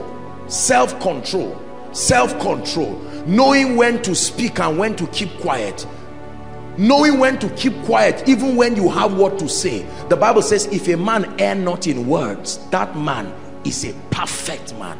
Perfection is not measured just by what you do, but the ability to keep quiet. Do you know the level of spiritual maturity it takes to be silent when you have something to say? A man is counseling you and is making blunders. He's quoting wrong scriptures, and you are very sound in the word, yet you keep quiet. Oh yes, daddy. Oh yes, yes, daddy. And the man is quoting one scripture that doesn't make sense and saying something that is a total waste of time, honestly. But you have the fortitude. Yes, daddy. At the end of it, he releases a blessing. Every other thing was false except that blessing. That one, you can be sure you got it. But someone, daddy, sorry, just to correct you, that verse is Old Testament. Daddy, you are getting old, your memory. And you talk, you are saying something that is so pungent and offensive. And you say, it's how I am. I'm very expressive. Character. Let me give you a few other scriptures. We may not consider them for time's sake. Very quickly, write this down. Romans chapter 5 from verse 3 to 5. Let's look at that one at least. Romans 5, 3 to 5. Then I'll give you two others. 2 Peter chapter 1 verse 5 to 7. Please write it down. 2 Peter chapter 1 verse 5 to 7. And then Colossians chapter 3 from verse 12 to 15. Colossians chapter 3 from verse 12 to 15. Let's look at Romans chapter 5 from verse 3. It says, and not only so, but we glory in tribulations, knowing that tribulations worketh patience, and patience experience, and experience hope. 5. And hope maketh not ashamed, because the love of God is shed abroad in our hearts by the Holy Ghost. He was talking about people sustaining the staying power in times of tribulation. Can you go through difficult times and still give God the glory? Do you sustain the fortitude to not curse God, like Job's wife suggested he do? And Job said, no, no, no, no. Though he slay me, yet will I trust him. Say amen. Number 3, the third index for measuring growth for a believer, for a church, for an assembly, is God blessing you tonight? Is understanding. Understanding.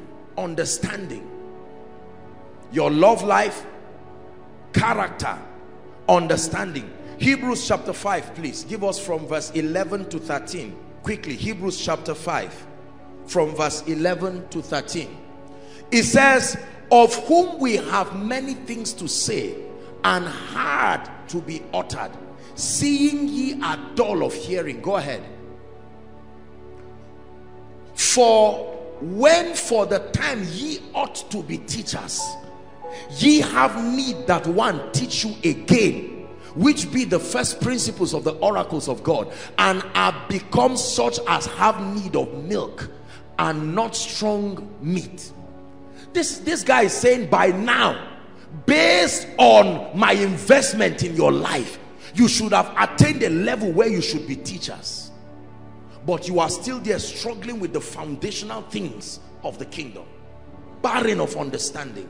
It says, for everyone that useth milk is unskillful in the word of righteousness, for he is a babe. No matter how long he has been in church, no matter how old he is in age.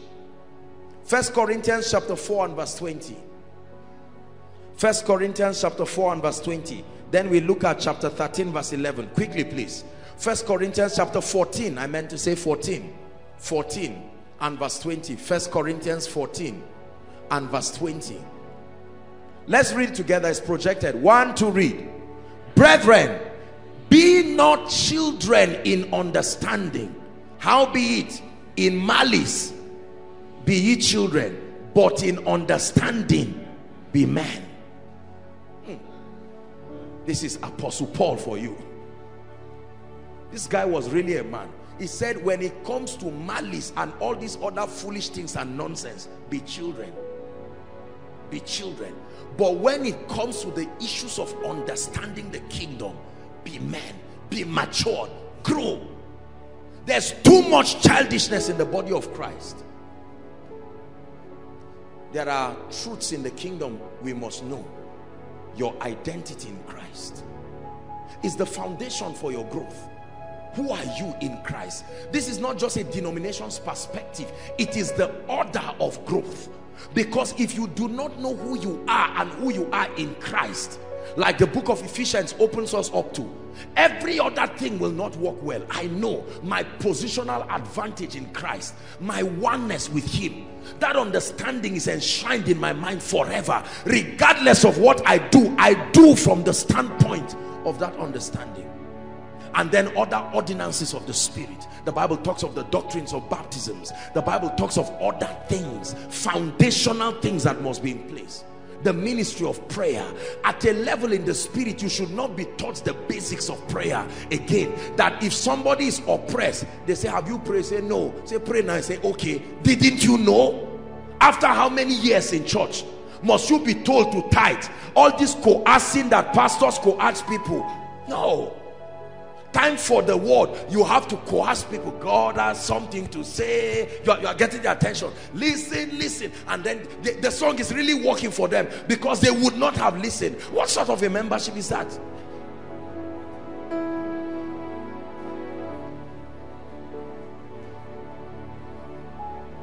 Are we together? You should have grown to the level where you have seen the value of the word of God. Do you know, I'm surprised when I see people gisting and talking around when the word is coming. It's satanic. It's an attack, because when the word comes, it is sent. The preacher may be preaching it, but God is sending it. The one thing Satan supervises himself is the word. The bad soil. Immediately Satan, not a demon, he came and took the seed by himself. Everybody say understanding. 1 Corinthians chapter 13 and verse 11. Paul again is teaching us, you are not growing spiritually when your understanding is not measuring up with your supposed growth. It says, when I was a child, I spake as a child. So I can know you are a child through your communication. I understood as a child. You can look at one of these our little ones and promise them aeroplane, and first thing in the morning they come to you with confidence, believing you actually will get them aeroplane. That's how many of us understand spiritual things. The devil will tell us every kind of nonsense and we still believe it, although you know he can't do it and you still believe it. That's understanding as a child. I thought as a child, but when I became a man, I put away, including childish understanding. What is your understanding like? What do you know about God today? There are some things the devil will never try to bring to my life. With all humility, I have gained understanding more than that. There is no message on earth that will make me stop tithing. No. It's a persuasion. This is not a denomination's perspective I adopted. It's a revelation that has become spirit and life. You see that? There is no amount of revelation that will make my tomorrow less than my today. No, I've caught the keys. It's been given to me. Koinonia will never go down. Let me tell you, it's not pride. There is an understanding that sponsors that position. What do you understand today that gives you stability? If I get a text now and someone says, Apostle, just to let you know that tomorrow by this time you're a dead man, what do I know that gives me confidence?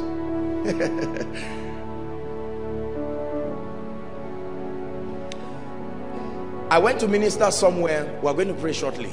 I went to minister somewhere, and a man who God gave them a miracle of a child. There was a herbalist, the herbalist made, I don't know, I can't get the full import of the story, but there was some incantation, and the herbalist vowed that nobody can break that, whatever jinx and the rest. And all of a sudden, I was in that church, and I prophesied to them that they were going to have their child. Now, when I went back to Mina, and they showed me the child was there, and the herbalist was dead. I didn't kill the herbalist, a mystery killed him. A proud man who was taught by another ignorant man concocts a charm and claims there is no man. Remember, people have made those kinds of stupid statements in the Bible. Shall these things be, that even if God will open the windows of heaven? God said, me? You bring me into the equation and act as if I'm one of your rulers. You will see it, but you will eat of it. They stamped that guy to death at the gate of where the breakthrough was.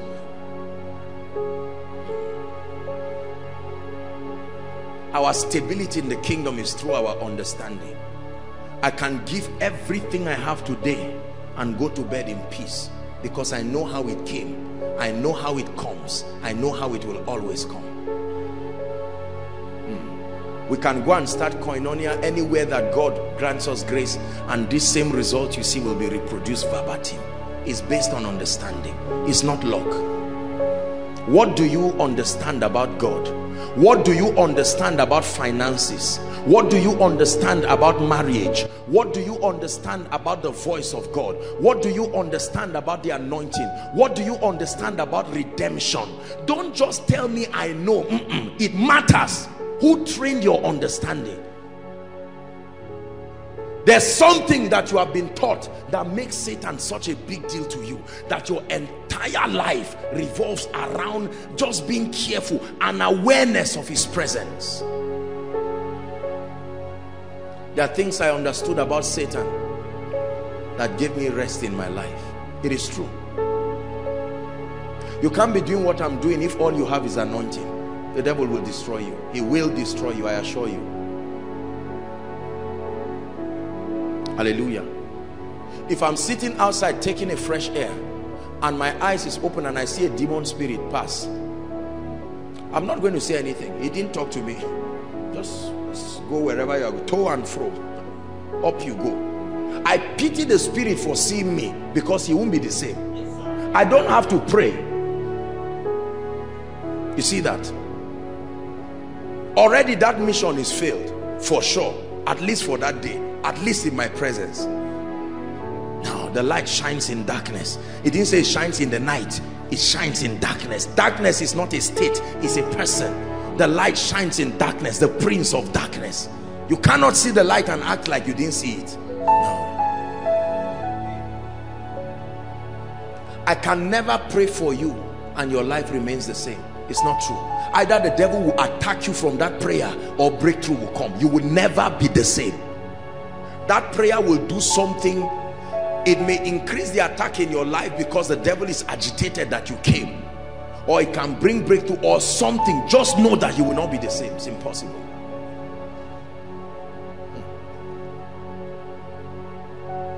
I believe this. I have been saying this thing for many years. If I were lying about it, you will see it by now. Brothers and sisters, I have been raised up with Christ. Truly I believe this. It is not Kenneth Hagin's ideology. It is not E.W. Kenyon's ideology. It is the truth from scripture. Far above. Bishop Oyedepo will call it a far above mentality.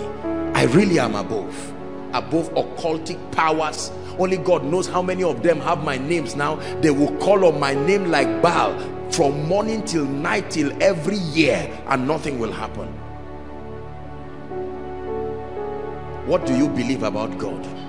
What do you believe about yourself? I believe I will never be poor. It's not the issue of, okay, I like money or I don't like money. I can't undo it. The process has been ignited. It can never be undone. Understanding. I will have to undo everything I know. It's too late. This I believe. Koinonia will never go down. No. It's not the issue of let's pray that it will. Let me tell you the truth, brothers and sisters. I don't mean to be arrogant. Believe me, there is a finger holding this ministry. It's not standing upon space. There is a hand. He upholds all things by the word of his power. The right hand of God, able to hold men and keep them standing. When all is said and done, to him be the glory. Standing.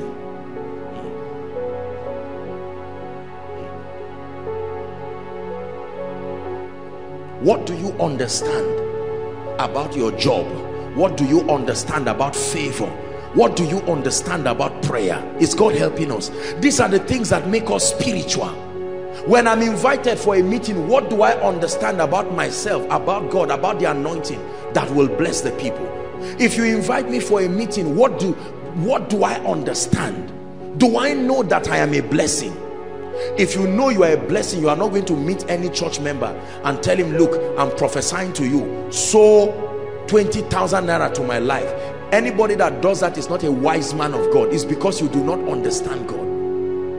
Let him that glorieth glory in this, that he understandeth and knoweth me. I can't claim I know everything about this God. But brothers and sisters, there are some things I know. The more you know God, the more you know yourself. The only way to know yourself is in knowing him, because you are a reflection of him. Here's what the Bible has to say. The Bible says in 2 Corinthians chapter 3 and verse 18, 2 Corinthians 3 and verse 18, it says, but we all with open face, listen, beholding as in a glass, not beholding ourselves, beholding the glory, then we are changed. Like the animals of Jacob and Laban kept looking at something, and the children they gave birth to were after the order of what they were looking at. The Bible says, as we behold him, all I see in my life is the glory of God.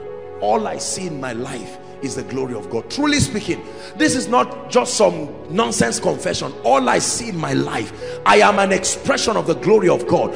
All I see in my life, I have made my eyes single like a flint to see the glory of God. I see his faithfulness. Whatever does not work out the way I want, God is up to something. Lord, I see your glory. I see the glory of God in Koinonia. Don't allow Satan alter your perception and see the world as negative and see everything as if the whole world is coming to end. The whole world will not end by a crisis. God will end the world he started. It's not all this nonsense that people move around and say one thing is coming to hit the earth. It's not today. Before you were born, it's been going around the earth. There is the keeper of the earth. The earth is the Lord's. The landlord can lock his door and say it's over. It's time.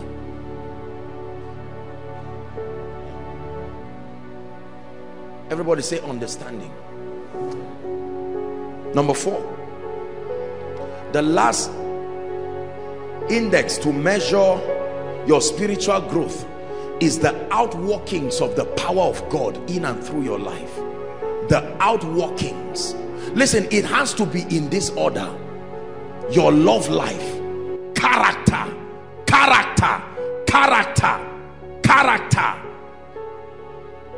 understanding, gain understanding, understand the systems of the kingdom. It's a risk to just walk around like that. And then finally, the outworkings of God. Don't tell me you are growing and then your body cannot become a host for the glory and the power and the grace of God. No, the Bible says to grow in grace and to also grow in the knowledge of God. I must be growing in the anointing.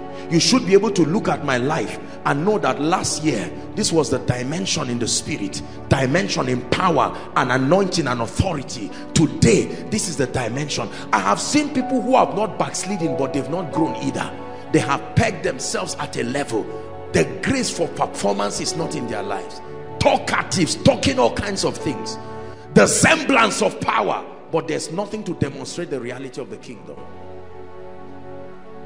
It said the kingdom of God is not in meat and drink, but in righteousness and peace and joy in the Holy Ghost. And then he says, for the kingdom of God is not in words, but in power. The demonstration of power. I should be able to see the power of God working in your life. That a sister should be able to say, look, I've been in Koinonia 2 years. What's the challenge? Let's agree. Father, in the name of Jesus, we release your power over this situation. And 2 days later, this gentleman calls and says, sister, I don't know you, but my goodness, you are powerful. You said something, you made an utterance, and the realm of the spirit responded. Let me tell you, when the realm of the spirit hears you, you are powerful. It's true, you are powerful. Many powerless believers. Prayer is not just power automatically. Prayer connects you to God. It is God that gives power. Prayer does not give power. People move around deceiving themselves that just because they are praying, power is coming automatically. No, sir. A prayerless Christian is a powerless Christian, because a prayerless Christian has no contact with God, and so there is no release of power. It is not prayer that gives power. Prayer is like a rope. It connects you and God. It is you. God is the giver of power. Many people keep depending on prayer to give power. That's why they pray forever and never get power. There is no place in scripture where prayer should give you power. It is your connection with God. Prayer connects you to God. The same way faith too. Faith in itself does not give you result. The assignment of faith is to connect you to the anointing. It is the anointing that is the system of performance in the kingdom. Because we don't know these things, we keep confusing the things around. I believe in the power of God. My life is built on it. I'm unapologetic about the power of God. When I talk of power, I'm not talking of falling down. When I'm talking of power, I'm talking of results. Results that can be reproduced, that I can bless you. I can program a climate of possibility upon your life. There is an agency in the spirit that grants men access to do that. Do you have it in your life? I know you have been falling down every week, but do you have it? Can you say the power of God is working in your life? We need power in this life, not just for warfare. A validation of the hand of God upon your life. There are men of God who are powerless. They just say, I'm not called into all these things. I'm a slow, quiet person. It's a lie. There's no gift of, there's no ministry like that. It's a lie. Everybody is called to be a demonstrator of the reality of God. Let me see the power in your life. There is the power to get wealth. Where is it? If wealth is not in your hands, then the power is not there, or it's not being used. There is the power that brings influence. There is the power that compels demons and principalities to be subject. There is the power that heals the sick. You don't heal the sick by desire. It takes power to heal them. Virtue went out of Jesus, not the apostles, not the disciples. Changes are created by the presence of the power and the anointing of the Spirit. You are a blessing when you are powerful. You are a blessing when you are anointed. Believers, hear me. If we truly grow in the Spirit, we should be powerful. But look, that blend of love and power. On that reminds me of the lion and the lamb dimension. The lion is powerful, courageous, with an attitude. And then the lamb, sacrificial, full of love. You can't just be powerful alone and not have love. No. Love should come above power.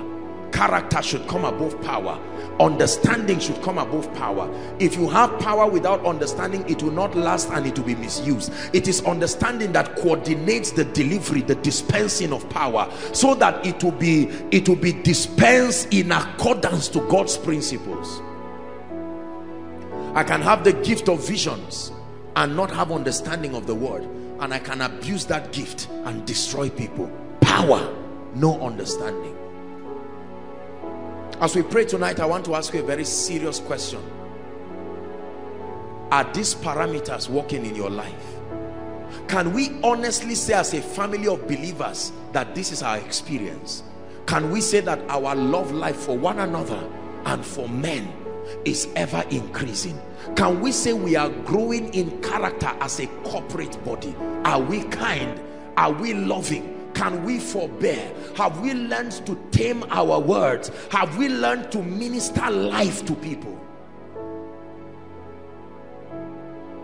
Or are we still priding ourselves with Greek and Hebrew words, moving around and saying, oh, I gave a revelation somewhere, I gave a Hebrew word, oh, it's mimshak, it's exousia, it's anakazo, it's this, and we move and nod around thinking we are growing. We make a fool out of ourselves. Though I speak with tongues of men and of angels and I have not love, he says I am nothing. That even though I offer my body to be burnt, though I have understanding of all mysteries and I have not love, I have nothing. I want to live my life and live my days having these four things in ever increasing measure in my life. That 10 years from now, you will be able to look at me and say, this guy loves God and loves people more. Not that this guy has built several ministries, he's become a global voice. And Enoch walked with God and he was not. Not that he built churches. Not an Enoch wore suit. He was a suit of 1 million. And Enoch walked with God. And then character. The manifestation of the fruit of the Spirit. That somebody can insult you and say, Pastor Alpha, just to let you know you are the most stupid man of God I've met. And you can read the text and say, well, it's just his opinion. The Lord bless you. And not be under pressure to reply him back and say, I curse you now. Jesus for you. What manner of man. Jesus inspires me. He truly is a mentor. He's not just a father. He's not just God.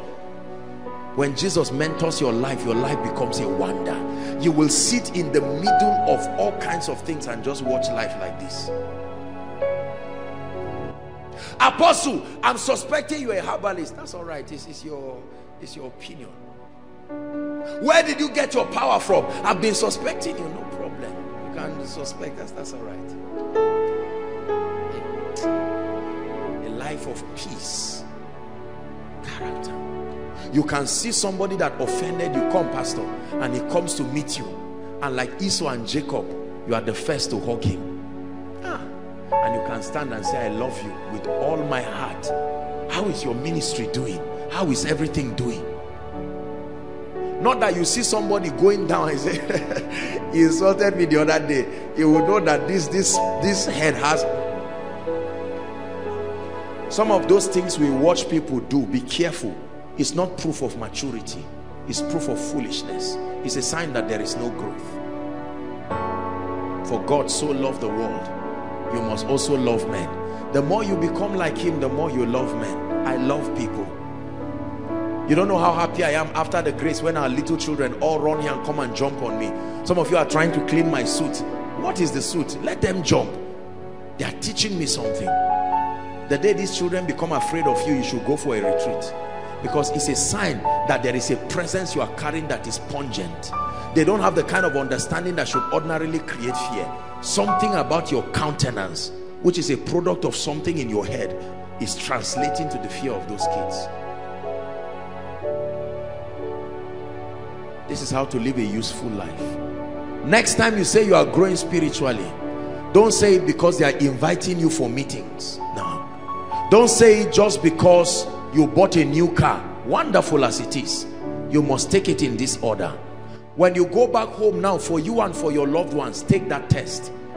On a scale of 1 to 10, what is my love life? It's easy to lie that you love God, but my neighbor, my friends, my people, my roommate, my nasty unbelieving roommate, my fellow person in the department here as a worker, do I love to see the good in others, or do I rejoice when I destroy others? Where I'm tearing other people down, do I derive fulfillment from it? Then you must go to God. And then character. Can I say I'm a man of character? Can I say I'm a woman of character?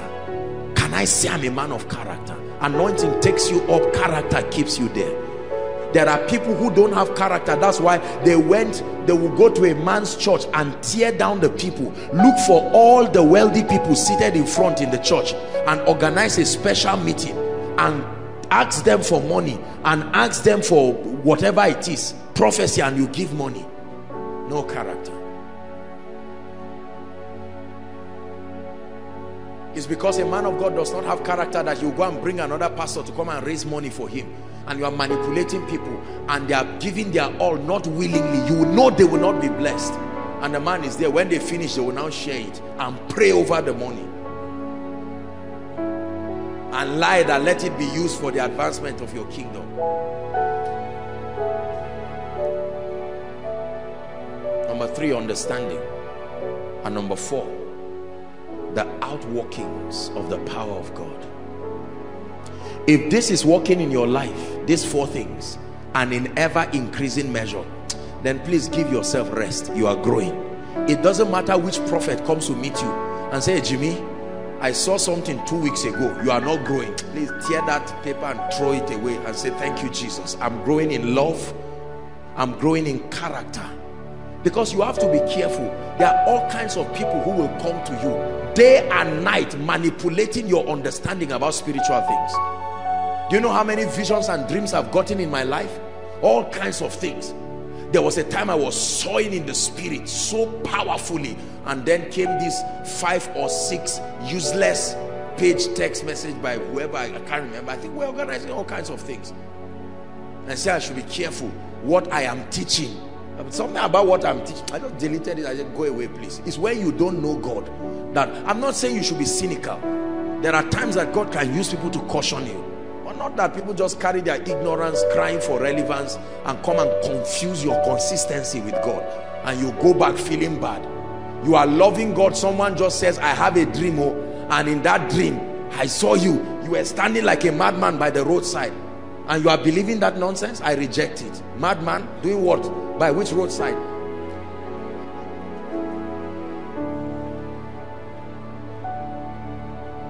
I am hidden in Christ and Christ in God. It may not be so for all of us, but that's what I believe. Sometimes you may be the one who even had that dream yourself, and you got up and say, me, naked, in my secondary school, I'm wearing pajamas, shirt, no trouser, and I'm sitting in my secondary school. It's a revelation of an attack in your life. So what do you do as a believer? Enforce your victory. Don't complain. Don't send the text to head of department prayer, Jimmy. And do you know, it's amazing how people, the same thing they tell you, they tell him, they tell every man of God, just anybody they know, and they say, at least I know that up to 10 people are praying for me. Then they go to bed. Laziness. You get up and say, in the name of Jesus, the spirit that wants to cause delay. You saw yourself in an old building, your former house. Satan, you are a liar. The Bible says the path of the just, not I want to move forward. That's not prayer. It is written. That's the basis of your prayer. The spirit that keeps me down, I take authority over you. I am risen with Christ. I decree and declare that no weapon fashioned against me shall prosper. I have been called out of every tribe and tongue. This is the believer walking your salvation with fear and trembling. There is no level you get to that you stop doing this thing I'm saying. You are too big to do it, you will be too big to rise. Are we together now? People send me text messages, Apostle, I saw you having a plane crash. I just sit down, in the name of Jesus. Not me, no way. The plane was made of metals. The metals were in the earth. I was given dominion over the earth. It didn't say I'm giving dominion when I'm walking on land. I was given dominion. I don't just say I will arrive safely. That's not enough for me. I need to know the basis of arriving safely. Except that plane was made of smoke. If it was made of metals and I am above it, he that cometh from above is above all. If it will crash, I will not enter it. But if I enter it, it's God that is in charge of that plane. It's not a generic belief. It's mine. It's my understanding. I don't believe there is any mortal man born of a woman on earth that can kill me. I don't believe I will eat poison and die. I don't believe it. It's only in heaven that will tell how many times I've eaten it. I won't die, oh no. No. I will not pray for people carrying communicable diseases, and after 10 years they now check my system and find out that while I was praying for one, the thing entered me. I better go back and flog it out with God and pray on a handkerchief and say, everybody come and touch it. But if God tells me lay hands, I must find out. There has to be something in my life.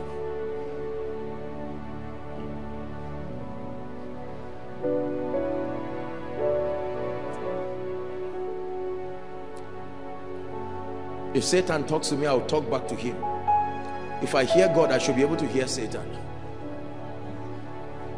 I'm not afraid of hearing a voice. If Satan talks to me, I know he's the one. Oh, Satan, this is you. It is written, I shall not fail. It is written, I and the children that the Lord has given me, we are for signs and for wonders.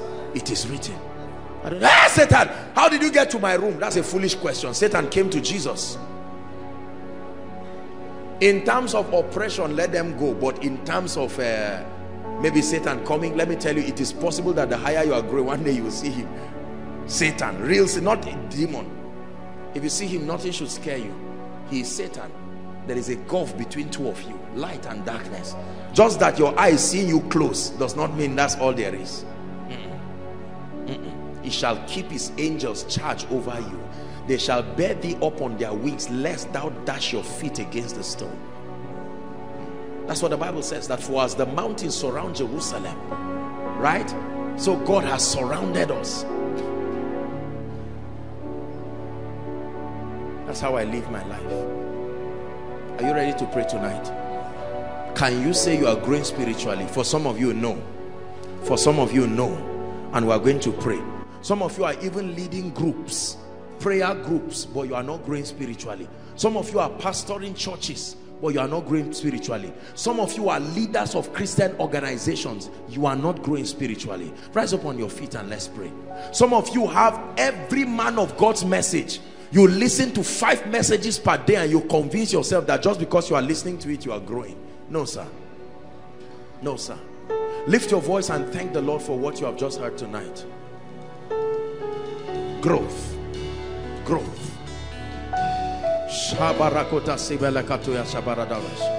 Thank him. Lord, we are here to grow. We are here to grow. Tonight you have given us understanding.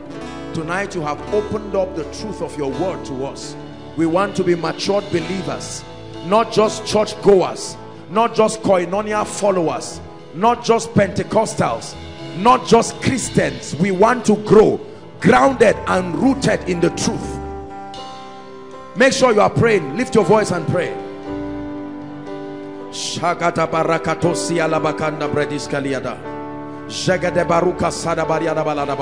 Lord, we want to get our priorities right based on the revelation of the truth that you have revealed to us. We do not want to live our lives in flattery, deceiving ourselves, comparing ourselves with ourselves, getting the accolades of men and not growing by your standard. Hallelujah. We're going to pray 4 quick prayer points. Number 1, Lord, let the love of God in me and let the love of God expressed towards my fellow men, let it grow in ever increasing measure in my life. Lift your voice and pray. The spirit of hatred, a wicked and a bitter spirit, the spirit that rejoices over the downfall of others, the spirit that makes me a naysayer, the spirit that makes me a sadist.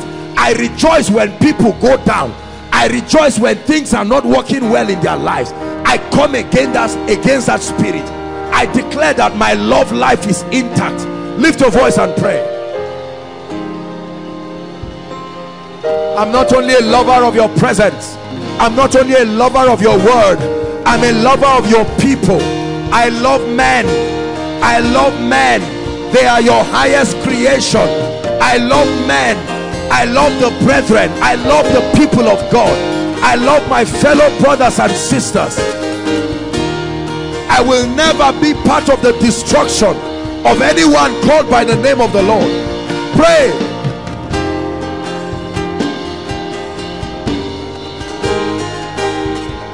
I love every ministry.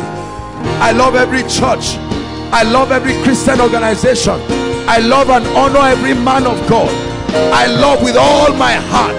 The love of God is richly at work in me in ever increasing measure. Hatred cannot be part of my life. Malice cannot be part of my life. A divisive spirit can never be part of my life. My love is communicated through words. My love is communicated in sacrifice, communicated in giving. Hallelujah. Number 2, you're going to cry and say, Lord, make me a man of character, a woman of character. Leave understanding, leave anointing, we're coming there. But cry and say, Lord, edit my life, give me stability. Let me not destroy my opportunities because of lack of character. Lift your voice and pray. Character. And if a man err not in words, that man is a perfect man. Teach me how to talk. Let the fruit of the spirit take away the attributes of the flesh. Let the fruit of the spirit be richly at work in me. Let me not sit down and conceive wickedness in my heart.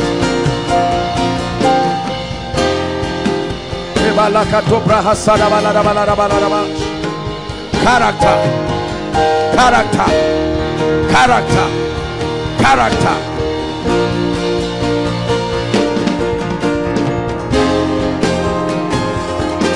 Character.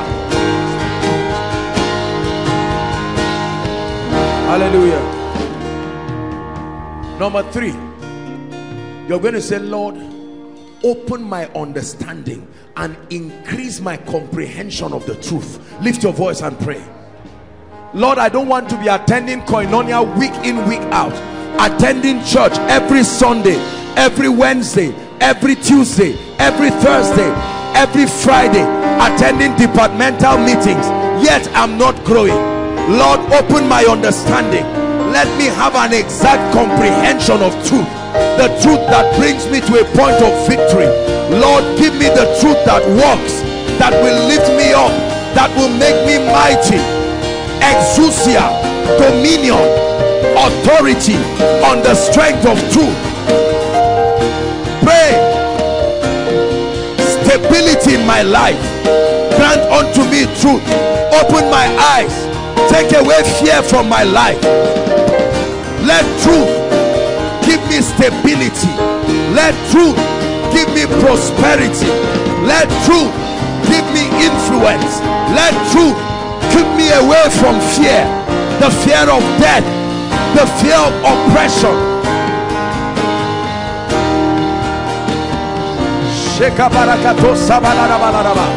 I cry for understanding, illumination, light, understanding, passion for the word, passion for the word. Open down my eyes that I may behold wondrous things. Teach me something about Satan that gives me victory. Lord, teach me something about yourself. Holy Spirit, you are the spirit of revelation. I receive of your ministry.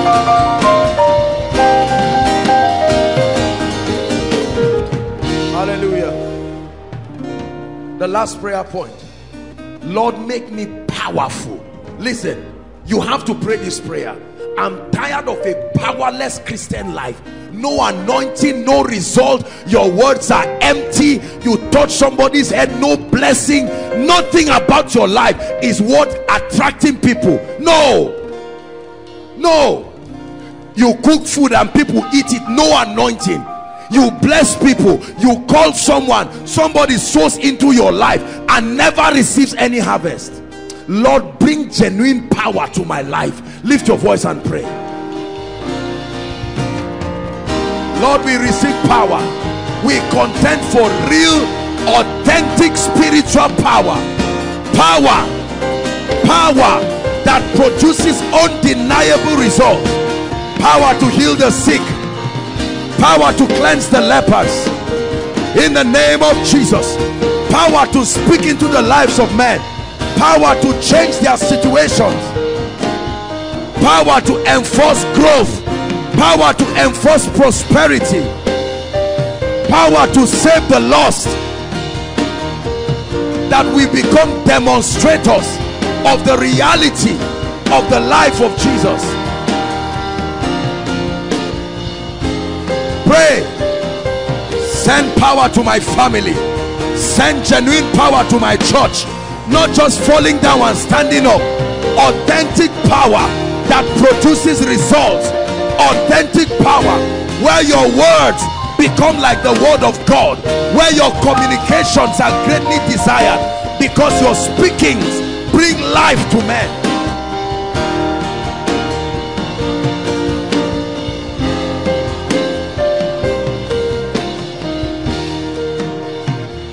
Hallelujah. Can I add just one more prayer? Lord, bring the power to prosper in my life. The power to prosper is not just about money. It's the grace that makes things work. It's called the power to prosper. If all you get from the power to prosper is money, you have shortchanged that power. The power to prosper is the power of performance. There is a grace that makes things work. Lift your voice and cry, Lord, bring this power to my life. The power to prosper. The power to prosper. Hey. The power to prosper. The power to prosper. The power to prosper. The power to prosper. The power to prosper. Ever increasing prosperity. Everything working. The lines falling for me in pleasant places. Having a goodly heritage. The power to prosper. Always working for my good. The power to prosper.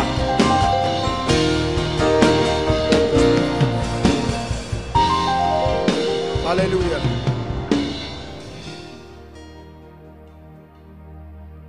It is true that Jesus is coming back, and my goodness, there are all kinds of doctrinal and theological and archaeological arguments as to it. Believers must be able to find comfort. Why? Because in a congregation like this, sincerely speaking, even though it is not our intention, as time progresses, people will lose loved ones. Is that true? People will have to mourn loved ones either because their time is up or for some reason, and there must be a doctrinal foundation that gives them strength at that point. It takes more than an impulsive comfort for 2-3 days. People must derive sustainable strength on a revelation of what happens after this life. It is on the strength of that you can now say, like Paul, for me to live is Christ and to die is gain. So if you declare long life, it's not out of fear, it's because you need time to make kingdom come happen.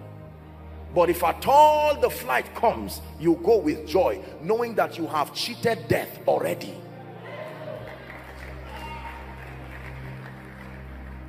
Is God helping us? These are the doctrinal truths. These are like spiritual classes, schools of the spirit that you have to pass through. You cannot go through these things and still be weak and be tossed to and fro. The Bible says it is for this that the Bible says, Ephesians chapter 4, when you read from verse 10, to this end the Bible says he gave unto some apostles and prophets, evangelists, pastors, teachers, for the maturing, the equipping of the saints, that the saints now being matured will do the work of the ministry, to the end that will attain that stature in the spirit. It says, not tossed to and fro by every wind of doctrine and the sleight of men, wherein they lie to deceive. Stability comes through doctrine. Then we will not also neglect matters of life, like the economic system of the kingdom. Look at me. Did you know that the kingdom of God has an economic system that must be studied? There are different systems all across this cosmos, but God has his economic system. That means there is a kingdom provision for the welfare of the saints. It is irresponsible, and I submit to you with all due respect, it is irresponsible for a man of God to have the privilege of being with a congregation for many years and not expose them to the economic system of the kingdom, because these are matters of life. It's not just about prayer and trusting God to come. There are school fees to be paid. There are real issues that pertain unto life, and if believers are not taught, they will have to adopt any option that is available, and most of the options you would have to trade your soul in exchange. So he said, what shall it profit a man if you will gain, these are business languages, gain the world and lose your soul? It says, I wish above all things that you prosper and be in health. There is an economic system designed for the kingdom, and I will respectfully observe that the challenge with the body of Christ is that most times our doctrines are inaccurately communicated. That means it is garnished with a plethora of imbalances. So on one hand, we have people who teach believers, for instance, that all it takes to prosper is just to focus on the spiritual laws of tithing and giving and sowing, and that is wonderful. There is a place for that. And then they ignore the fact that there are principles of value and productivity that synergize themselves together to make believers exceptional. So believers continue to obey the spiritual laws. The spiritual laws are responsible for the arrival of the blessings, but the natural laws are they are responsible for the sustenance. If you do not know this, you will keep having short-lived testimonies. One breakthrough, and then after 5 years another one comes. The economic system of the kingdom.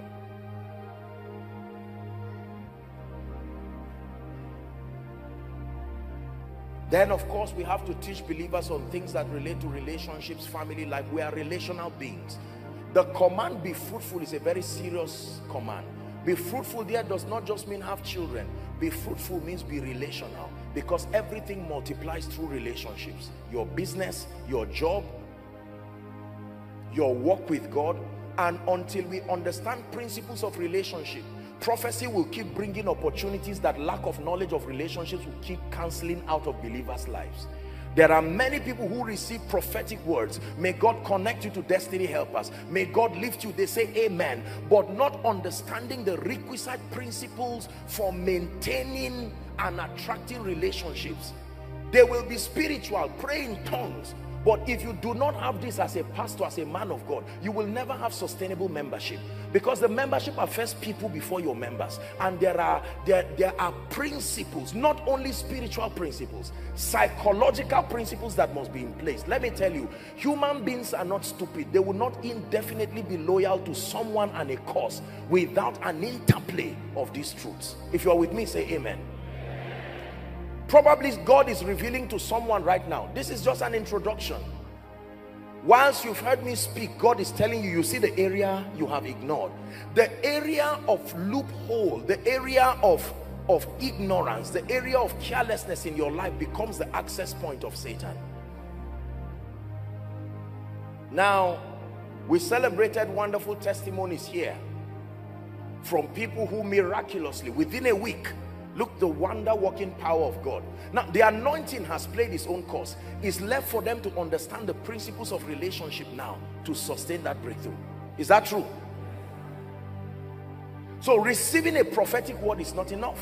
You have to be equipped with truths like the law of honor to understand these principles. So when you say a believer is matured, you don't just mean he has been around spiritual things for a long time. No. It means that he has actively been mentored. Believers must submit themselves to mentorship. Not the idea of mentorship we have in our world today that has become an evil and a destructive usurping of the right and the will of men. I'm talking of mentorship, a system where you submit yourself to a body of spiritual truth to the end that you'll be edified and be matured. This is the assignment of doctrine. Are we blessed? To see you high and lifted up, you are shining in the light of your glory.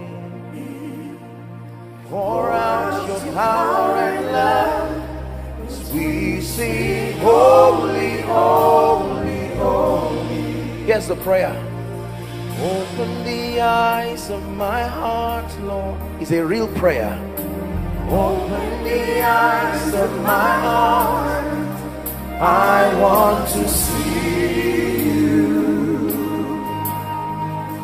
I want to see you. Hallelujah. Two men were with the resurrected Christ on the way to Emmaus. Just because they were at proximity with the word did not mean that they had an encounter. You can be close to spiritual things for many years and convince yourself that just because you are around spiritual things you are growing. They were with Jesus and yet did not recognize him. But the Bible says when the bread was broken, their eyes open. Can you pray whilst you are seated? Lord, open my eyes. Let this be a journey of transformation. Let this be a journey of growth. Please pray.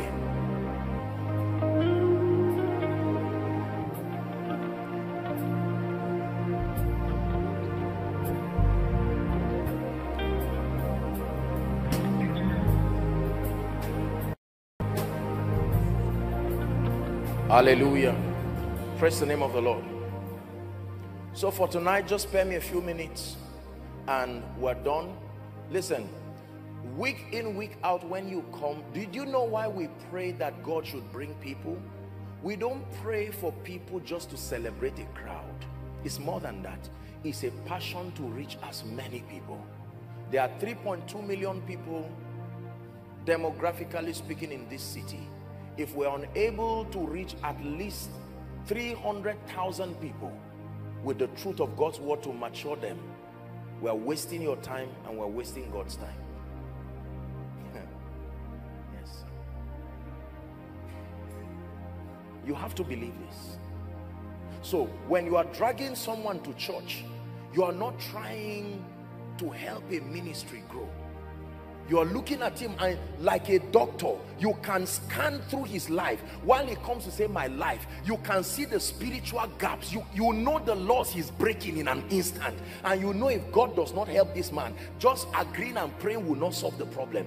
Because the truths that this person needs to learn are many.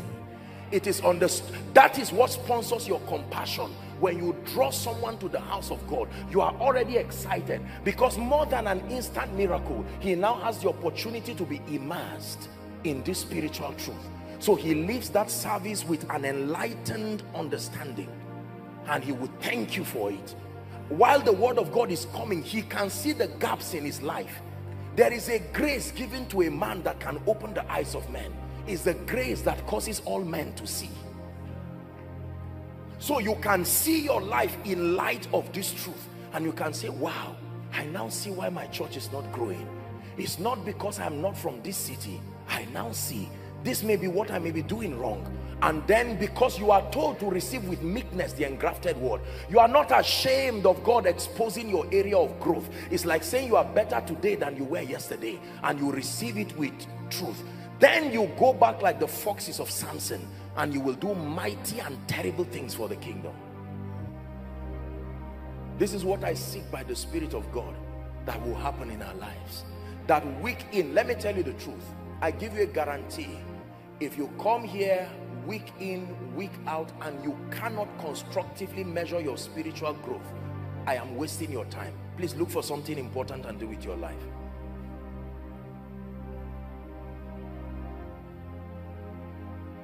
Are we together? Many times we teach that all you need, one encounter with the word is all you need. That's a very sincere statement, but that's incomplete. Many people have encountered the word for many years.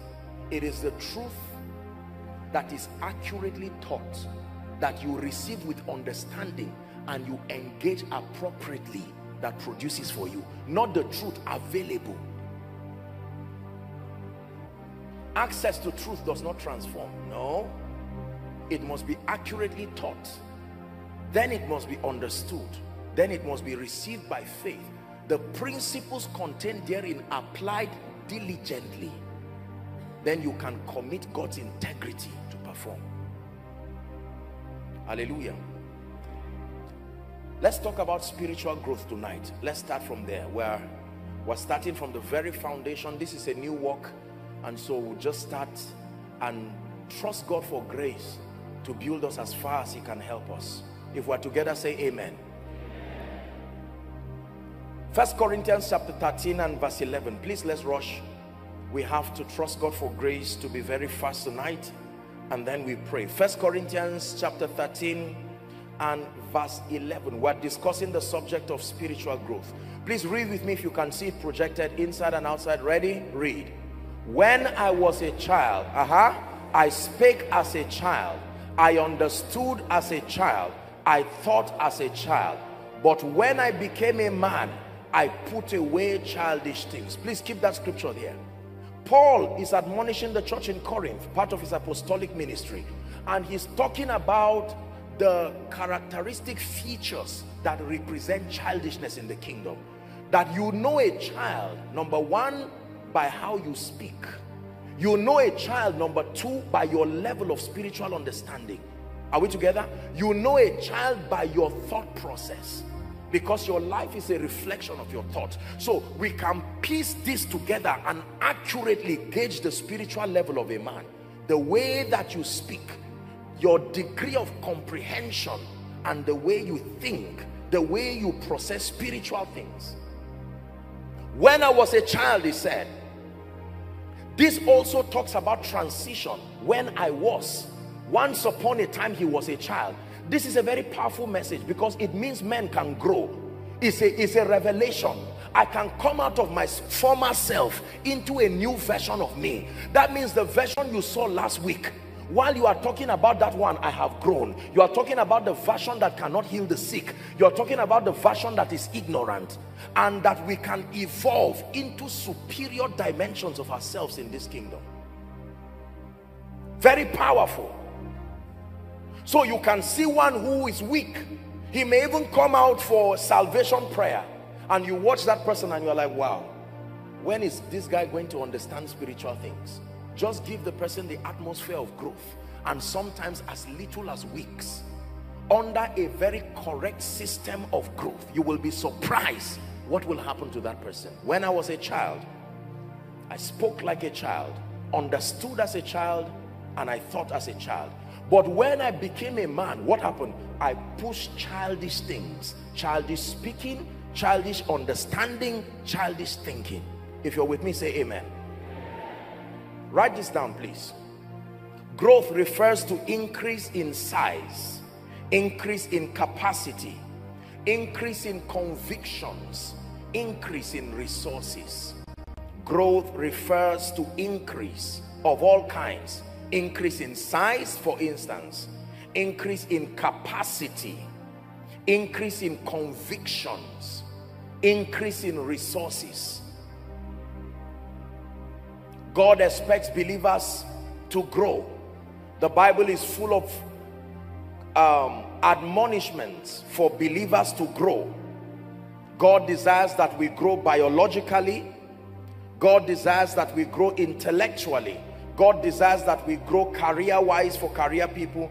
God desires that we grow financially, like we spoke about earlier on. But for tonight, the subject of focus is spiritual growth. Luke chapter 2 and verse 52. The Bible says, and Jesus grew, or he increased. Luke chapter 2 and verse 52. And Jesus increased, the Bible says. Jesus, your Jesus, had to grow. He increased in wisdom, in stature, and in favor with God and with man. Hallelujah. Write this down, please. Spiritual growth is not determined by how long you have been a Christian. Not necessarily. Luke chapter 11 and verse 52.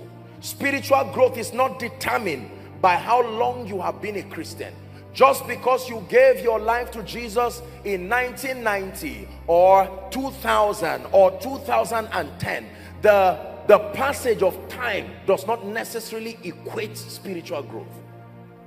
Listen to this. Jesus is speaking to the scribes. He says, woe to you lawyers, for you have taken the key of knowledge. You've been here for a long time. You have refused to enter yourself, and you have stopped others from entering. Most times we pride ourselves just because we have memory of the day that we came out to make an altar call. And you hear people say things like, I have been a Christian for 20 years. Now that's worth our applause. So I'm not downplaying it, but I'm saying just because you gave your life to Christ, it's like someone who bought a car in 2000, and just because a car is in his house, he tells you he's a driver. No. The presence of a car does not necessarily mean the ability to drive.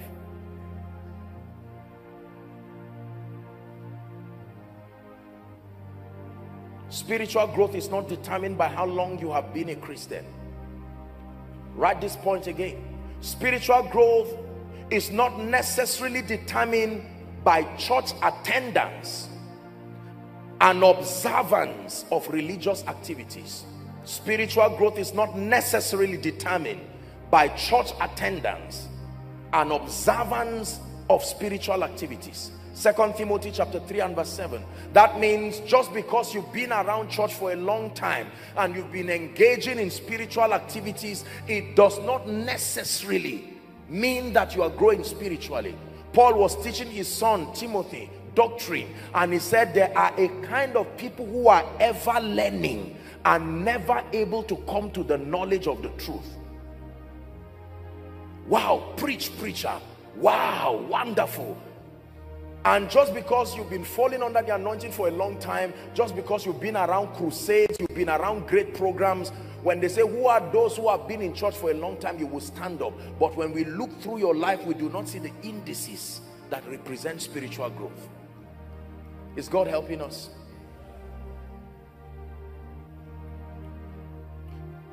There is a tragedy. Please look up.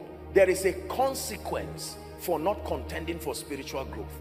If you are not exposed to the consequences of remaining a child in the spirit, you will not aspire for higher dimensions. Because you see, many times, and depending on what kind of spiritual platform we're exposed to, many times we find ourselves in situations where we are not encouraged to press into God. It's like the most important thing is to give your life to Jesus, like we say. And the moment you have received Jesus, that's all right. After all, whatever it is heaven. There are severe consequences for remaining at that level. Biologically speaking, mothers, when you give birth to a child, you don't flog that child from day one for not walking. You give him some allowance. But after a year, 2 years, 3 years, you find out your child cannot walk, your child cannot talk. That becomes a medical issue. Is that true? I have put down here three tragedies that will befall any believer who does not contend for spiritual growth. Please walk with me. Let's hurry up. Is God blessing us tonight? Number one, the first tragedy that befalls a believer who does not contend for growth is in Ephesians chapter 4 and verse 18. Ephesians chapter 4 and verse 18. The Bible says, having their understanding darkened. Look up, please. It says, being alienated from the life of God through the ignorance that is in them because of the blindness of their heart. Do you know what this means? That means even though you have received the Zoe life, watch this, you have received the life of God, it does not mean it will be manifest in your life automatically. The riches of that which you have received that resides in Christ is released through knowledge.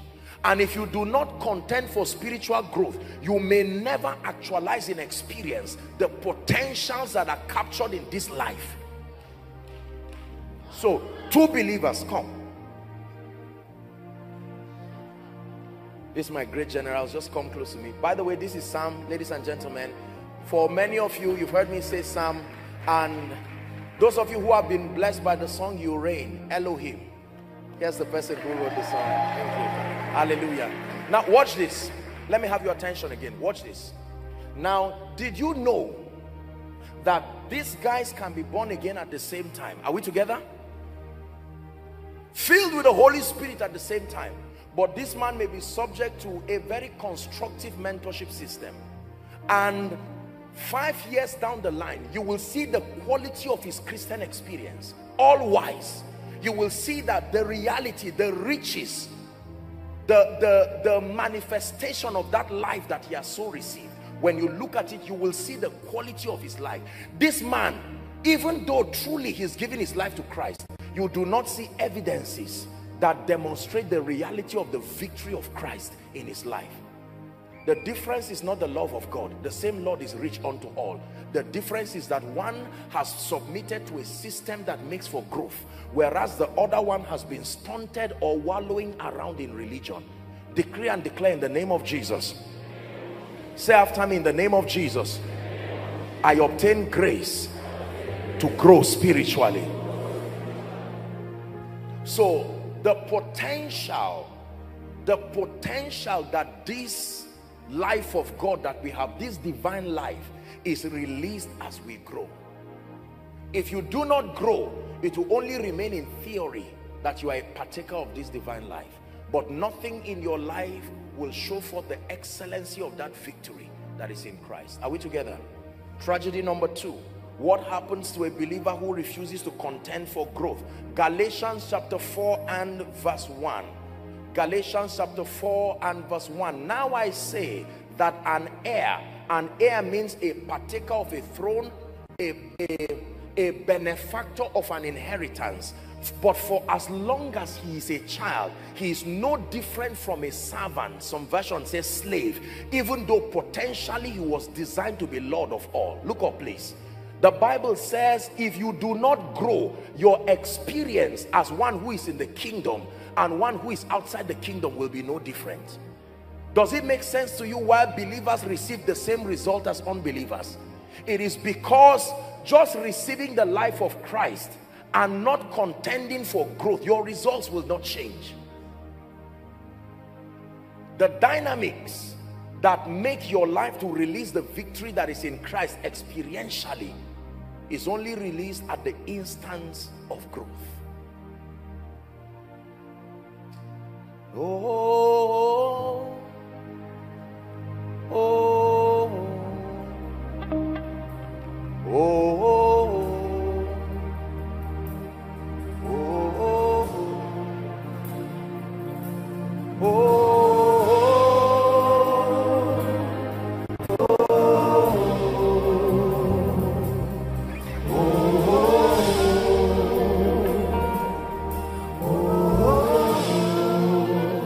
Tragedy number 3. What is the third tragedy for refusing to contend for spiritual growth? Is found in Hebrews chapter 5 from verse 11. Please give it to us. Hebrews chapter 5 from verse 11. Watch this now. Paul again is teaching. He's saying, of whom we have many things to say and hard to be uttered, seeing that you are dull of hearing. We're reading to verse 14, verse 12 now. It says, for when for the time ye ought to be teachers, ye have need that one teach you again, which be the first principles of the oracles or the doctrines of God, and are become such as have need of milk and not strong meat. 13. For everyone that useth milk, everyone that is a child, is what? Unskillful. Look up. Let me explain what this means to you. When you watch a consultant, when he looks at a patient, while the patient is talking, all of a sudden the myriads of medical truths that he knows, everything is working in an instant. He looks at this and says, oh, I remember we have 1 in a million of these cases. However, I think I know what to do about it, on the strength of his mastery. A student doctor can look at that and crack his brain, and the information there is limited, so he can do his best. Although he's a doctor in the making, he can even be a fresh graduate and not be able to do much. This is what it means to be unskillful. So if you do not grow spiritually, you can't be a blessing, because when people speak to you, you don't know what law they are violating and how to help them. So you begin to come up with sympathetic statements like, one day go better, and the Bible says you are unskillful. You are not like one who is moving with uncanny mastery. When you grow spiritually, if a family calls you and say, man of God, we're in trouble. What is the trouble? All doors are closed. Immediately the scriptures that will bail them out comes to you. You can almost tell them, I know what is wrong. I know what is wrong. It's powerful to know how to help people, not just how to sympathize with people. You are a blessing to the degree to which you can help. Someone comes to you now and says, I hear that you are a member of this great ministry. Nothing is working in my life. Delays. There's no restoration. The moment you hear restoration, you know all through scripture, everywhere there were losses is the prophetic that brought it back. So restoration is exclusively the ministry of the prophetic. So you don't just tell that person, let's pray, God help him. That's a careless prayer. You seek to introduce him to a true prophetic voice. They are taken for a prey, and none say it, restore. This is what it means to be skillful. Someone comes to you and says, I am gifted, I'm a graduate, but doors are not opening up. I have a business. And you know exactly what is there. Because you see, James 2:26 says, a body without a spirit is dead. The business is a body. Where is the spirit that gives it life? So you know what to introduce. Are you getting blessed? If you refuse to grow spiritually, you become unskillful. You cannot help yourself, and you cannot help people. This is the tragedy with the poor. Is responsible for what outcome? Mastery in the spirit is to be able to connect spiritual laws and their desired outcomes. So when you see people and they cry, you know what spiritual law to help them with. Like a doctor, when a patient says, I'm running temperature and I've not been able to eat, I even threw up. You are not a doctor, but help me guess what you think is wrong. Who taught you? that although you are not a doctor, notice you did not say runny stomach, but don't you know that cholera he also vomits? Why didn't you say cholera? Because there are certain things you have been taught through experience that when a patient behaves like this, this is how to help the person. This can happen to you spiritually. Listen to me, I'm teaching you this so after the grace, some of you will run home and say, come, I found what the problem is. I know exactly why this family is not rising.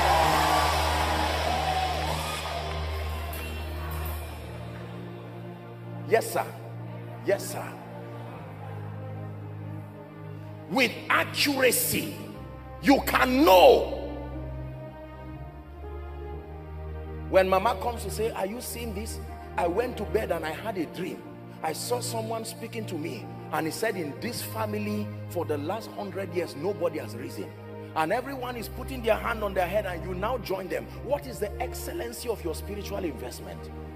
But the issue is not just saying, let's pray, don't mind the devil. You say that thing, you would die like a chicken. Because many people have arrogantly made bold claims. Don't stand before Pharaoh until you see the burning bush. If you have not seen the burning bush, leave Pharaoh alone. Your encounter with the burning bush is what supplies the strength and stamina. You can stand before Pharaoh and say, thus saith not me, the one I met, let my people go. Because Pharaoh is stubborn. God does not hide the fact that Pharaoh is stubborn. He will say, oh, God spoke, go. He will say, who is that? You have to show him a token of your encounter that I really met him.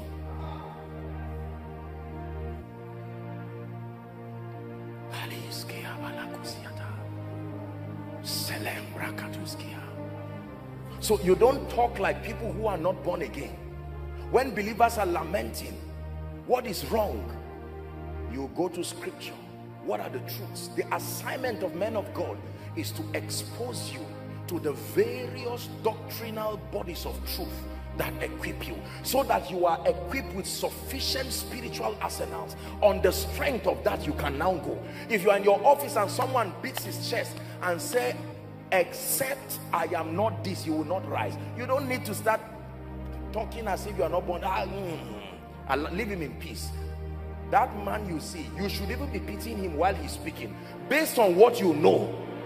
If you actually engage what you know that it will cause more destruction for that man. So you will search which one can manage the situation and leave the man as a witness. Listen, sit down. Please don't be excited for nothing. Look at me. This is how dominion is produced. Dominion is not just an impartation, it's the resultant effect of your comprehending the mysteries of the kingdom. You surround yourself with the principles of the kingdom like chariots. They make you a wonder to behold.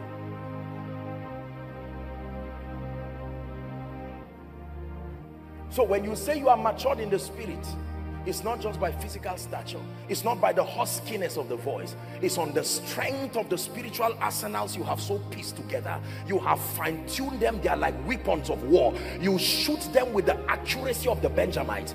One sling and Goliath goes down.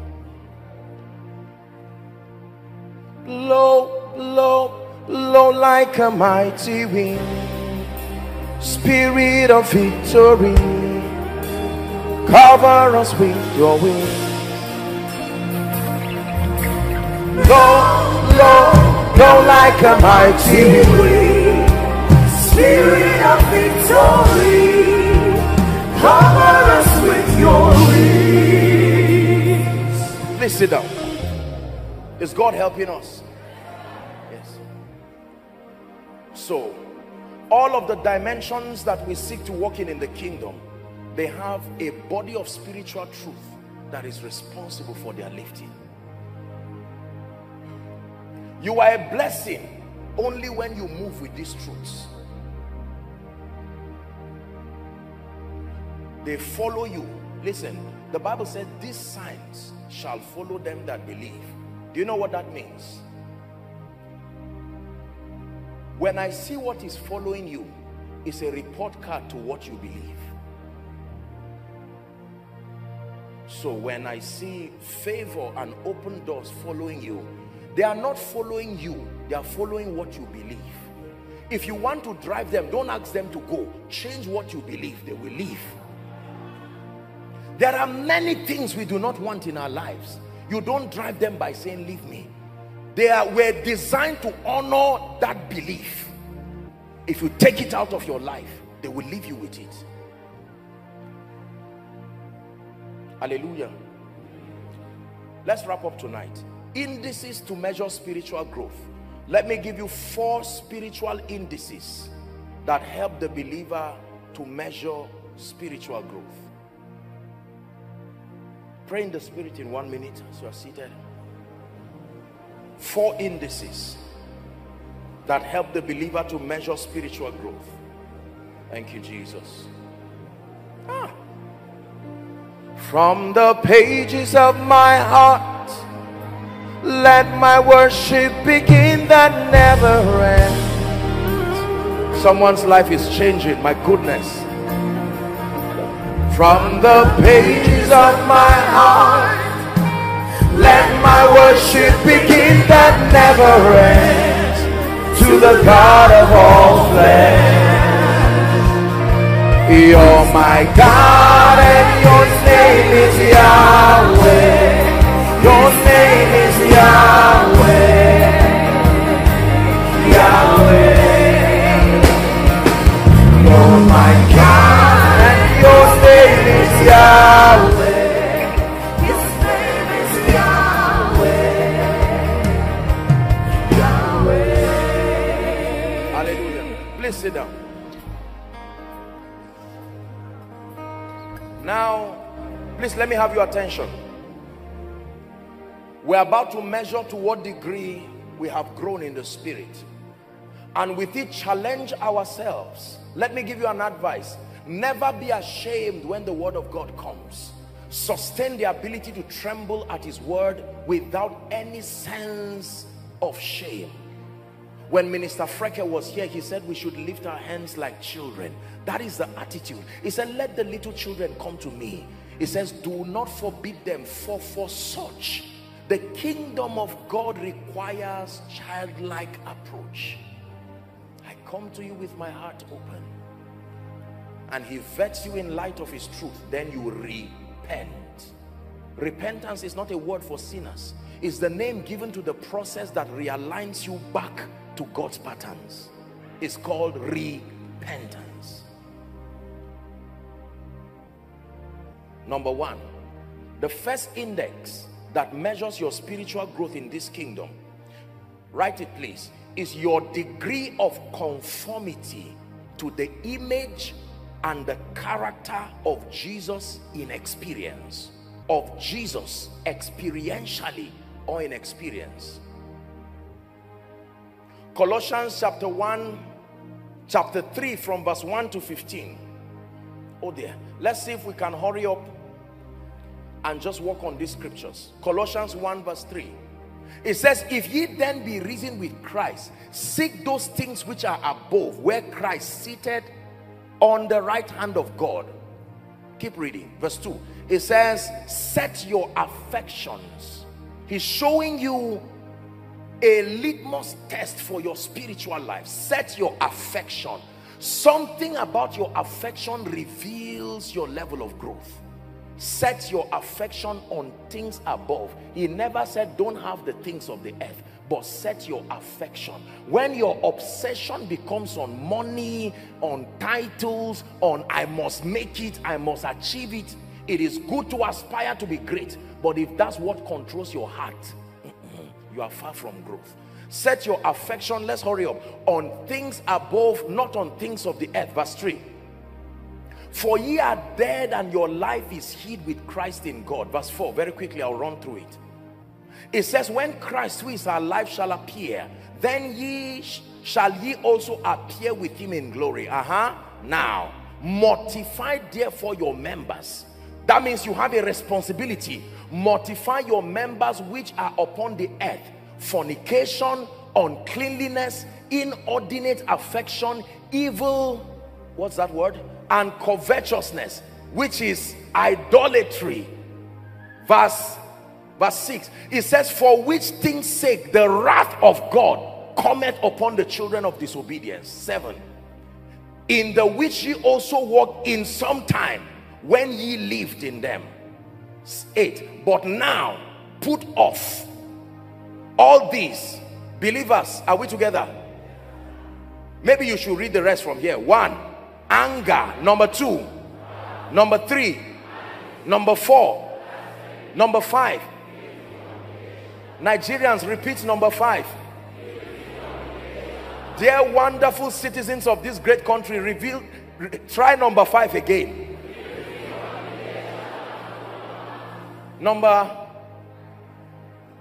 Verse 9. Do I say this one now?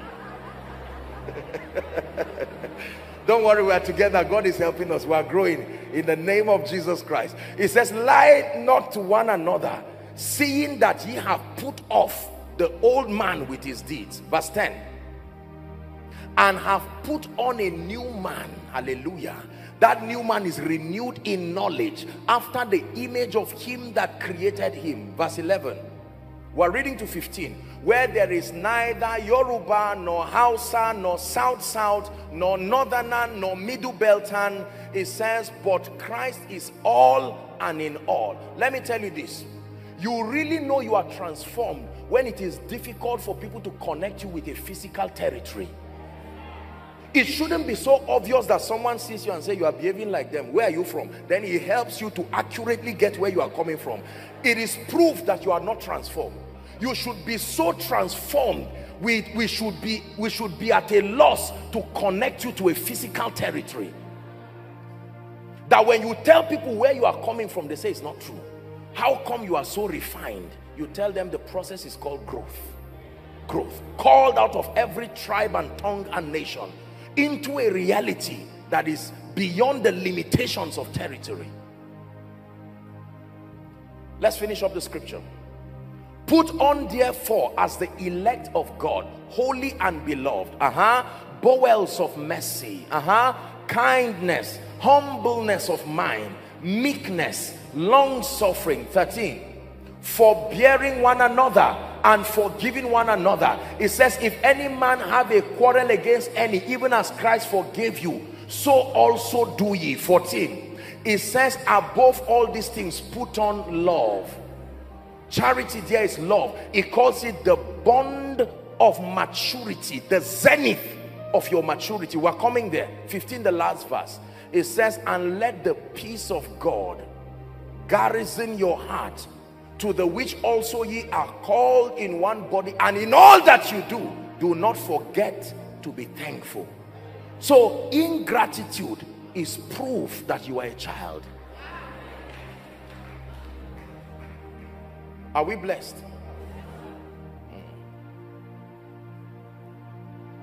Write this scripture. We may not read it. 2 Peter chapter 1 from verse 5 to 7. It tells us we can add to our faith certain spiritual qualities. It says, add to your faith virtue. Virtue means moral excellence. Add to virtue knowledge. Since they projected it, let's just read on verse 6. Add to knowledge self-control or temperance. Add to self-control patience. Add to patience godliness. 7, add to godliness brotherly kindness, and to brotherly kindness love.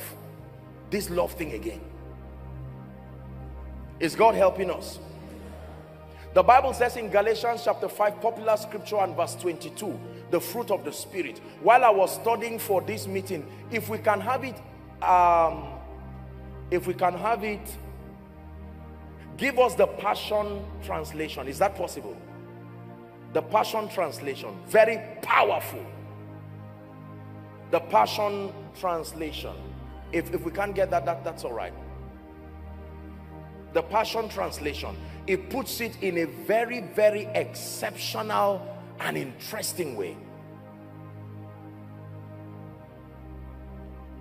That's all right. You can just give us the version we have if the Passion Translation is not there. But it's really very powerful. I just thought that if we look at it, okay, yeah, let's just go back to King James. Apologize for that. But the fruit of the Spirit is love. The Passion Translation says, it says, the fruit which the Holy Spirit works out through a recreated human spirit is love, expressed in its various forms. Then it now begins to say joy, peace. Very, very powerful. Are we together? But let's work with what we have. The Bible says the fruit of the Spirit, that means the fruit that the Holy Spirit produces in a recreated human spirit is love. And the original translation is not just love, joy, peace. It's just love. One word, love. But that love expresses itself in joy. Are we together? Peace. So joy is a subset of love. Peace is a subset of love. Long suffering or patience, gentleness, goodness, faith. 23. Meekness, temperance.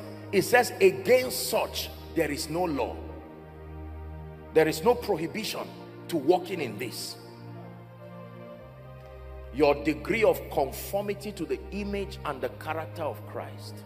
When people look at you, they should remember Jesus, not you. The more they see you, you should be the clearest representation of Jesus that they can see, not by preaching. Something about the dexterity of the formation of Christ in you should make people desire Jesus.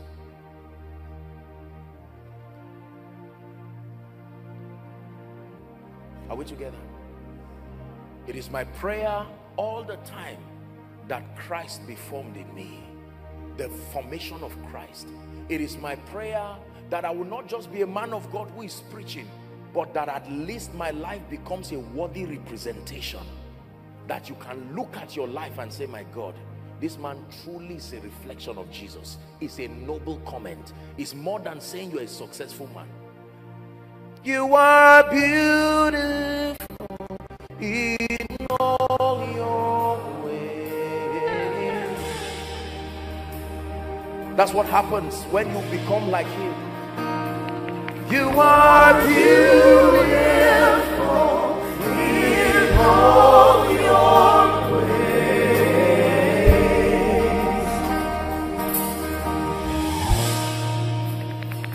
Character. We must trust God by the grace of God to be men and women of solid character. If your preaching is the only thing that reveals you as a Christian, you are not a solid Christian. If your seed is the only thing that shows you are a Christian, if your praying in tongues is the only thing that shows you are a Christian, something is wrong. Look at those who follow Jesus. Even when they tried to deny him, they had been so transformed. They looked at them and said, no, no, no. You are lying that you don't know him, but there is something. Can you be that transformed that no matter how you pretend, someone will say, Kai, it looks like you are a pastor. You say, well, I'm just. They say, no, no, no, no, no. Men shall call you ministers of our God.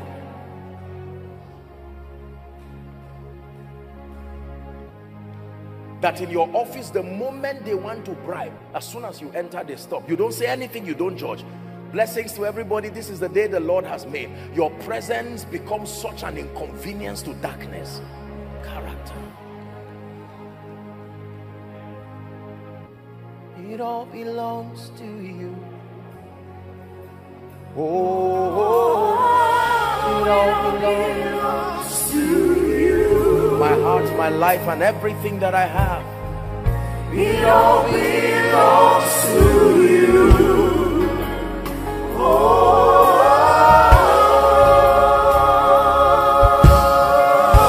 Let's hurry up. We're wrapping up. Number 2, the second biblical index to measure your spiritual growth is your depth of comprehension of the principles and the mysteries of the kingdom.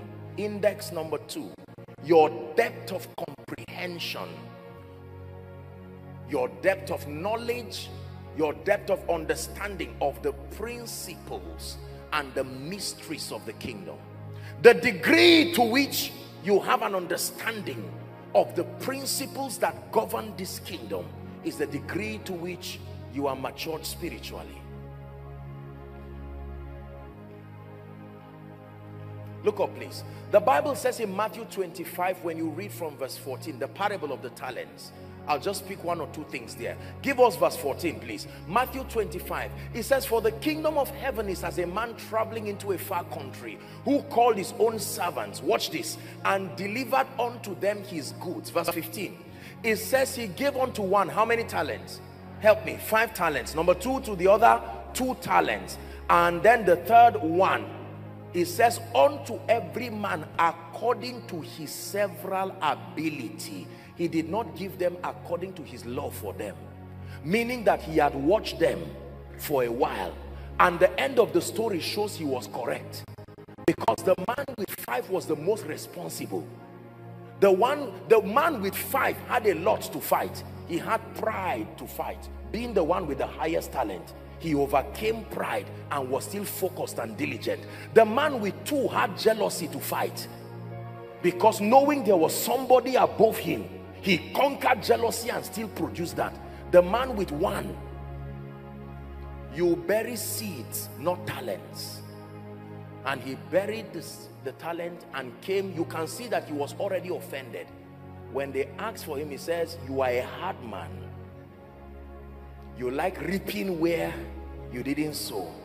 And so I thought to even pity you, I buried it. Here is your talent. And he said, you are a wicked, number 1. Number 2, unprofitable servant. Hallelujah. God gives unto men according to their ability that has come from their growth. Ephesians chapter 3 verse 20, it says, now unto him who is able to do exceeding abundantly above all we ask or think. Here's the scripture.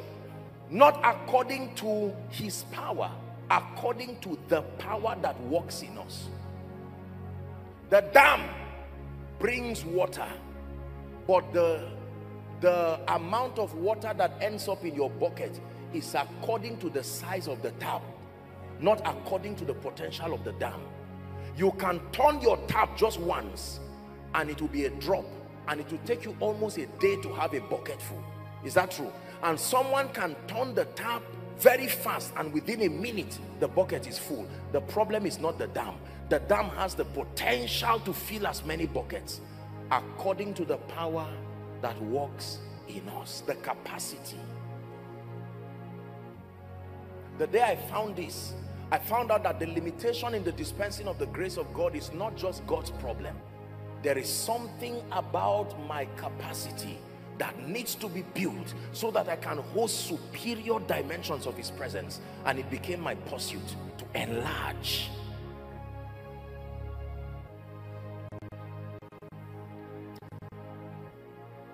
Luke chapter 19 from verse 41 and 42. Jesus lamented. 2 reasons why Jesus cried in the Bible. Number 1 was at Lazarus' tomb when he wept because of his compassion. 2nd was this over Jerusalem. 3 reasons I meant to say. See, the 3rd, well, the Bible says he cried, he was sweat, well, it was like drops of blood. It says when he was come near, he beheld the city and wept over it. Why did he weep? 42. Saying, if thou hast known, even thou at least in this thy day, the things which belong unto your peace. It says, but now they are hid from your eyes. Jesus wept over Jerusalem and said, Jerusalem, Jerusalem. That's the original translation. If you had known, even in this your time, the things that pertain to your peace. Peace there means your wholeness. But now they are hid from your eyes. We must contend for spiritual truth. Listen to me.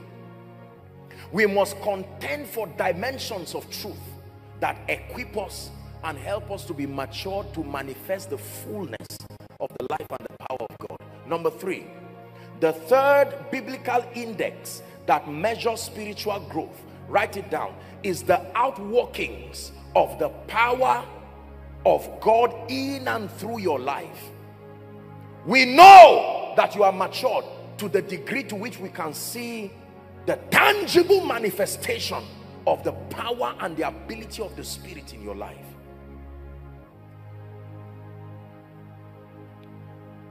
The outworkings of the ability of the Spirit of God in your life. Please write this down. I think I confused two scriptures. Let me give you a scripture that had to do with depth of comprehension. 1 Corinthians 4 and verse 20. It says, be not children in understanding. I'm seeing two scriptures I omitted here. Be not children in understanding. 1 Corinthians 14:20. Be not children in understanding. Write it down, please. Then write down Colossians 1 verse 9. The Bible says Paul was praying over the church in Colossae. That's over point 2 now. That you might be filled with the knowledge of his will, wisdom and spiritual understanding. Hallelujah. The outworkings of his power in your life. 2 Timothy chapter 2 and verse 20. The Bible says, but in a great house. Look at me, please. It is not the vessels that make the house great. It is the builder. Even though there are all kinds of vessels, it's still called a great house. But in a great house, please keep the scripture there. It says, there are not only vessels of gold and of silver, but also of wood and of clay. It says some vessels are destined unto honor. Some vessels are unto dishonor. What is the condition? Verse 2. If a man will purge himself from this, prune yourself from this, you shall be a vessel unto honor, sanctified and meet for the master's use, and prepared unto every good work. Let me tell you this. By the grace of God, I know a bit about the power of God. I know a bit about the anointing of the Holy Spirit. I have seen the power and the grace of God. I understand a bit about the dynamics of the anointing. I can tell you this. The vessel is a very important subject as far as impartation and the administration of spiritual power is concerned. The vessel can make the oil look small. In 2 Kings chapter 4, the woman who was owing, her husband died. The Bible says the prophet came and said, what do you have in your house? She said, nothing. That little jar that could feed her was listening to the conversation too, because the anointing is a living thing. So the anointing was hearing and saying, you are calling me small. And the prophet said, you don't know. The problem is not the oil. The problem is the kind of vessel holding it. Go and borrow vessels. Expand. He said, borrow not a few. When she borrowed, it now said to pour the oil. The oil began to multiply to assume the shape of the vessel. The anointing will only be as effective as the maturity of the vessel administering it. The outworkings of the power of God. There has to come a time in your life, whether you are in ministry or not, active ministry like we know, you cannot remain with God, growing spiritually, truly, and then get to a point where the outworkings of the power of God is not visible in your life. It's impossible. Someday you should be able to speak over someone and doors change. Someday you should be able to come into your family. Help him, please. There has to be the reality. Listen to me, please. If you're a man of God here, let me tell you, it's not all about power manifestation, but there has to be an investment of the Spirit upon your life. There must be a signature of the Spirit. Maturity. Then your word become like the words of God.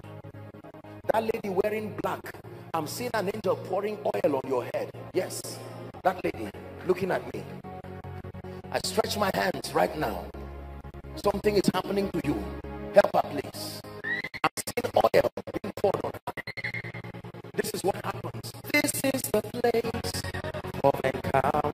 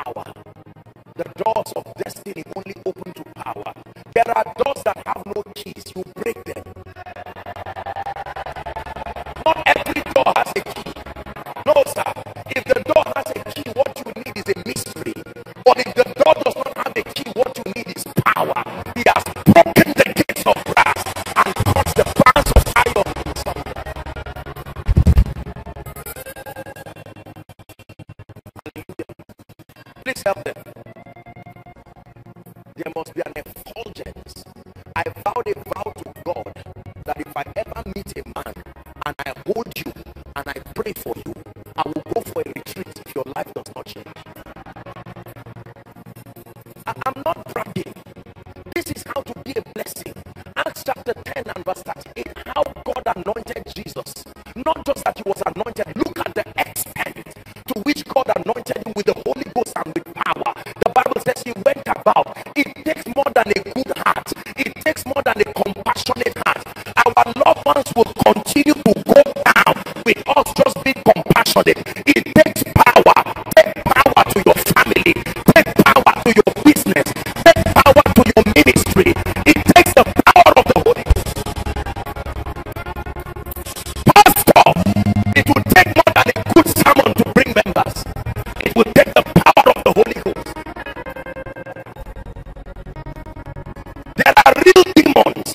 Demons are real. Yokes are real. Bondages are real. The messianic prophecy says, the Spirit of the Lord is upon me, for he hath anointed me. Listen to me.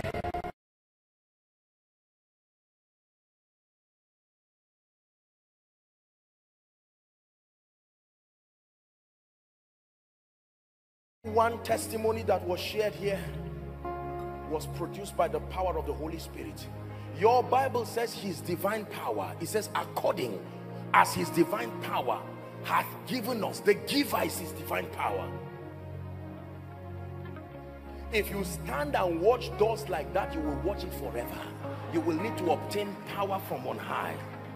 Samson remained helpless provided there was no power. But when grace came upon his life, you see. So when you come to church like this, don't see this strange. Is it not written in your Bible that, well, Peter yet spake these things? It says the Holy Ghost fell on them that had him. So you go back home with an experience, and like the psalmist, you can say, I was glad when they said to me, let us go. How could your life remain the same? My brothers and my sisters, it's impossible. Not the God of the Bible. The power of the Holy Ghost. I believe in power. I've had the opportunity in ministry to see what power can do to lives. Political careers. It takes power to enthrone kings. It's not just prophecy. When you speak, there must be grace that backs it. I am a man under authority, the centurion said, and I can tell one, go, and he goeth. The power is, and he goeth. Not that I said go. I said go, and he goeth. Come, and he cometh. So you say open, and it opens. Close, and it closes. Listen, may grace come on your life this night, that many of you will return back home, and in the name of Jesus you will stand. I'm speaking by the Spirit. Help them, please. I decree and declare you will go back home like the foxes of Samson, carrying supernatural power, power to dislodge the workings of darkness. In the name of, help that woman, please. In the mighty name of Jesus Christ. Please sit down. We're wrapping up. Can I speak to you? Everything that has refused to walk, by this time next week, I stand by the Spirit and the grace of God. In the name of Jesus, I command it to begin to walk. I speak by the Spirit of God. Help that woman, please. Every response you should receive, you heard their testimonies. I stand by the rod of a higher priesthood. Every frustration over over your destiny, I release you from it now. Please sit down. We're wrapping up. This is koinonia.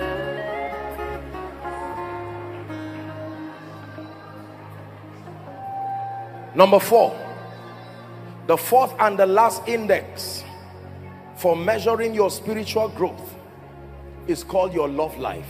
We're wrapping up.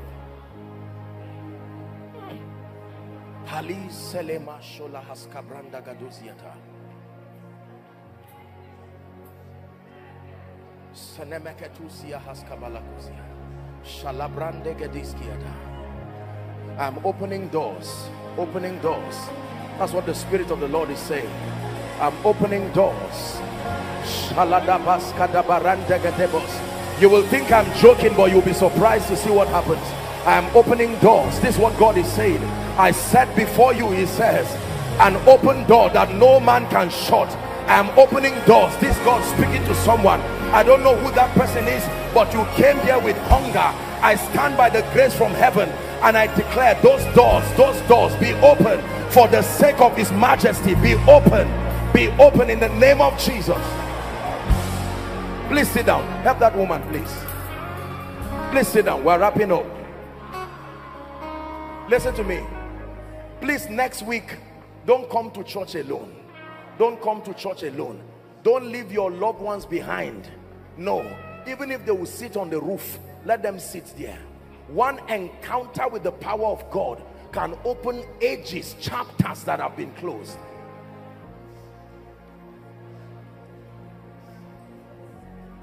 Hallelujah. We're wrapping up. We have about 10 minutes and we're done for tonight. Please be patient with me. Listen, please. The fourth index for measuring your spiritual growth according to scripture is your love life. When you read 1 John chapter 4, this is a very important subject. Your love life. Madam, that woman, come. No, please, you don't have to stand up at random. Where are you coming from? What's your name? I'm hearing a name, Okpeyemi. What's your name? Okpeyemi. The Lord is saying I should tell you this week coming. This week you see coming. From Monday, tomorrow, you will come and stand here. The way doors will open in your life, it will surprise you. I stretch my hands and I bless you. In the name of Jesus Christ, you drink of this grace and you return back with strange testimonies. In the name of Jesus, God bless you. Let's finish up.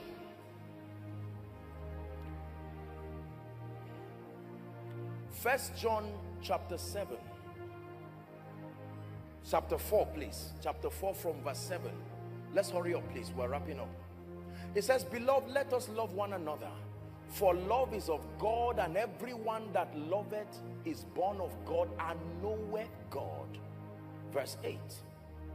It says, he that loveth not, knoweth not God, for God is love. Keep verse 8. But the text is down to 21.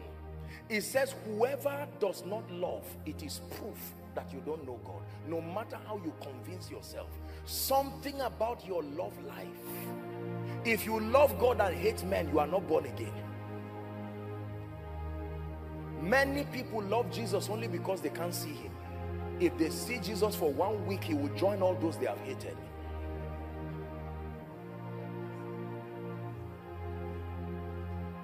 Love.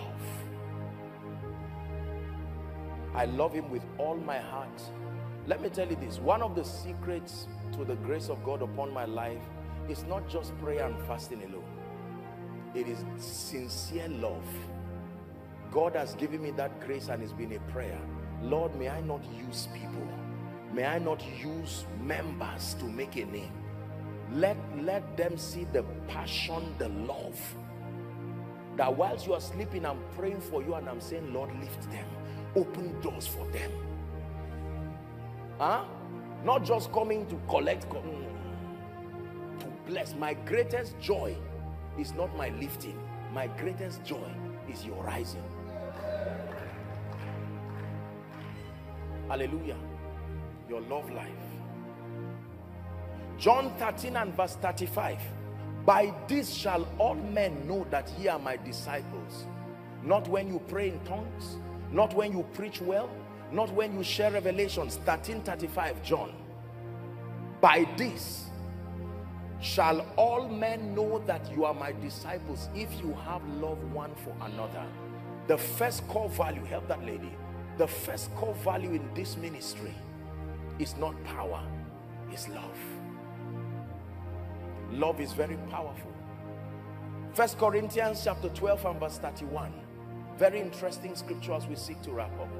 Very powerful scripture. Never forget this for the rest of your life. Having discussed the manifestation, the gifts of the Spirit, as charismatic as they are, it says, but covet earnestly the best gifts, and yet I show you, after prophecy, after word of knowledge, after healing, I show you a more excellent way. 13 verse 1. What is the more excellent way? The way to do it in love. Though I speak with the tongues of men and of angels, and have not love, I am become as a sounding brass. Oh dear.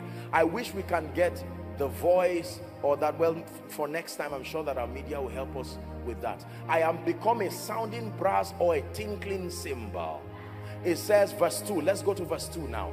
It says, if I have the gift of prophecy and I understand all mysteries. If you become this man, people will look for you till they kill you.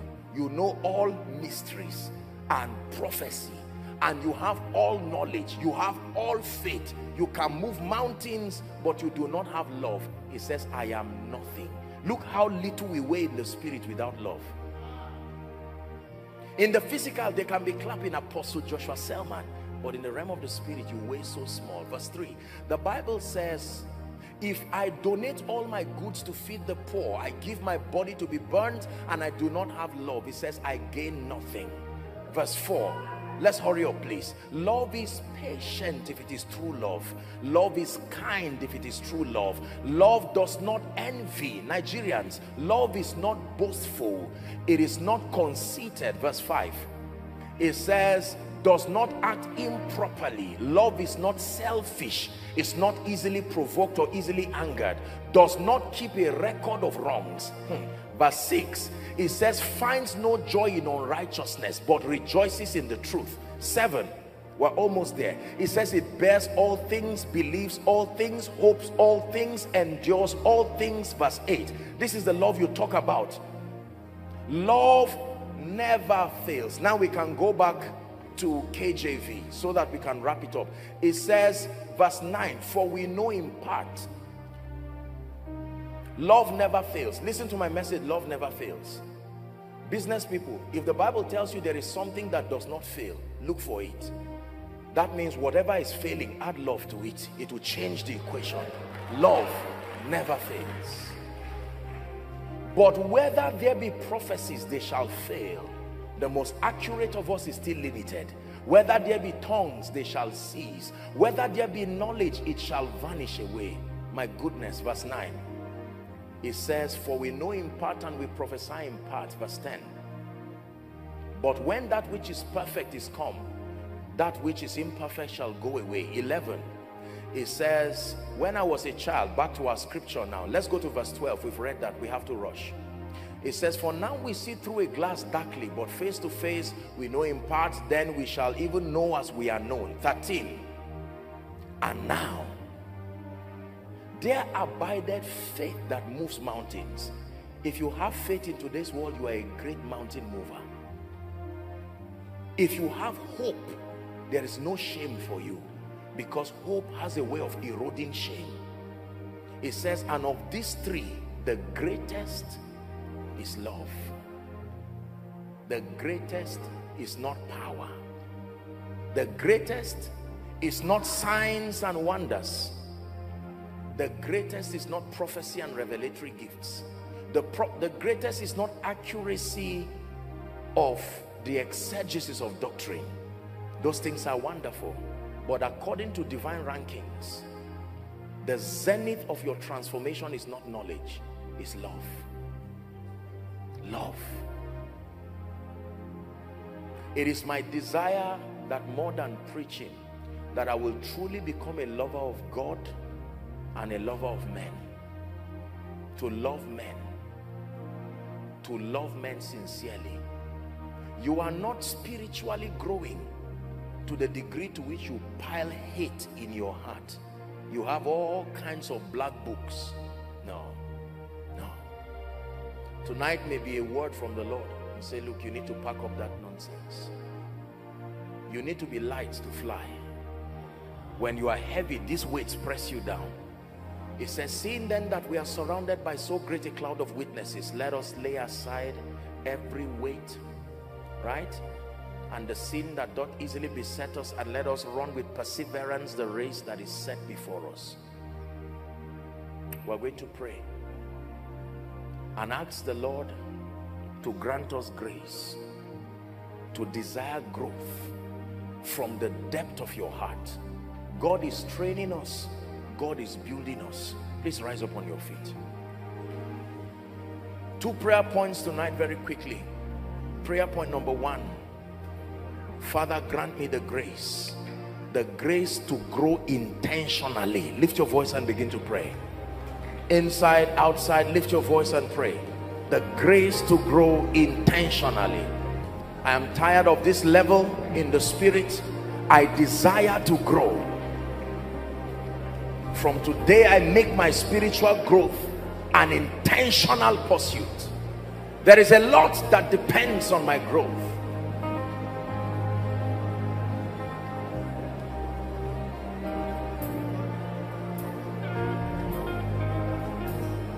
Hallelujah. Praise the Lord. The last prayer point. Father, grant me the grace to reveal Jesus from today through my life, through all of these dimensions. Are we together now? Through my character, through the dexterity of my spiritual understanding, through the outworkings of the power of the Holy Spirit in my life, and by the demonstration of love, let men see Christ exalted, Christ revealed in my life. Lift your voice and pray. Those outside, pray. Overflows, pray. Following online, lift your voice and pray.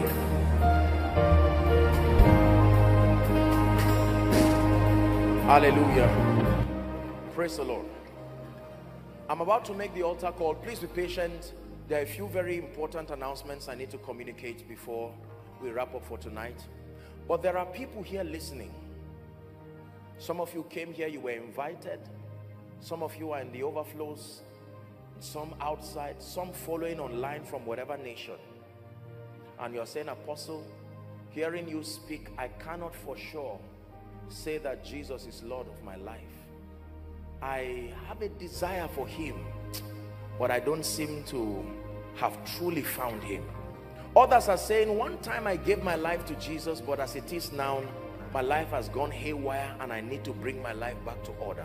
These two categories of people. Now, for all of the overflows and outside, you just move to your projector screen, and then those in the main auditorium, I'd like you to run and come and stand here. It will be my joy and my honor to lead you to Jesus. I'll count 1 to 5. Please, I'd like you to come. 1. Let's honor them, koinonia. Come to Jesus. God bless you. Win that war tonight. Win that war tonight. Win that war. God bless you. Keep coming. Don't be ashamed of anyone. No one condemns you. This is a house of love. Come. Come. Come. Come. He's giving you a new beginning. Come. All overflows, move to your overflows. Look at these, our wonderful children. Let's celebrate them. Come. Come.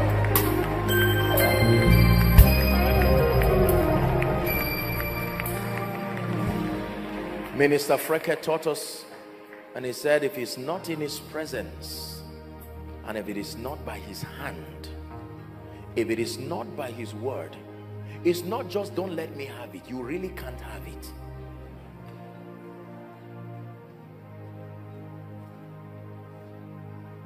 You have decided to follow Jesus. No turning back. No turning back. You have decided to follow Jesus. No turning back. No turning back. When the Titanic sank, there were only 2 names. If ever you were saved, there was your name. If you were lost, your name was there. There's nothing like being in between. No. If you are not saved, you are not saved. If you are not sure, you are not saved. I salute every single one of you. Listen, until the day Jesus comes, we will never stop participating in the global harvest. We must see to it that souls come to Jesus every day. Someday when we're in heaven, we're going to see these blessed people, and they will look at us and say, thank God. Thank God for clapping for me while I came. For I am a life that was changed. Thank you for giving to the Lord. I am so glad you came. My dear ones, look at me. We're standing before Jesus, not just Joshua Selman. Those following online, those in the overflows, let there be someone there to guide them. I want to lead you to make this most noble prayer. It's greater than receiving an award. It's greater than receiving an employment letter. It's greater than rising up from a wheelchair. This is the security of your eternal destiny. Lift your right hand high to the heavens. Pray this from the depth of your heart. Say after me, Lord Jesus. One more time, say, Lord Jesus, I love you. I have heard your word tonight.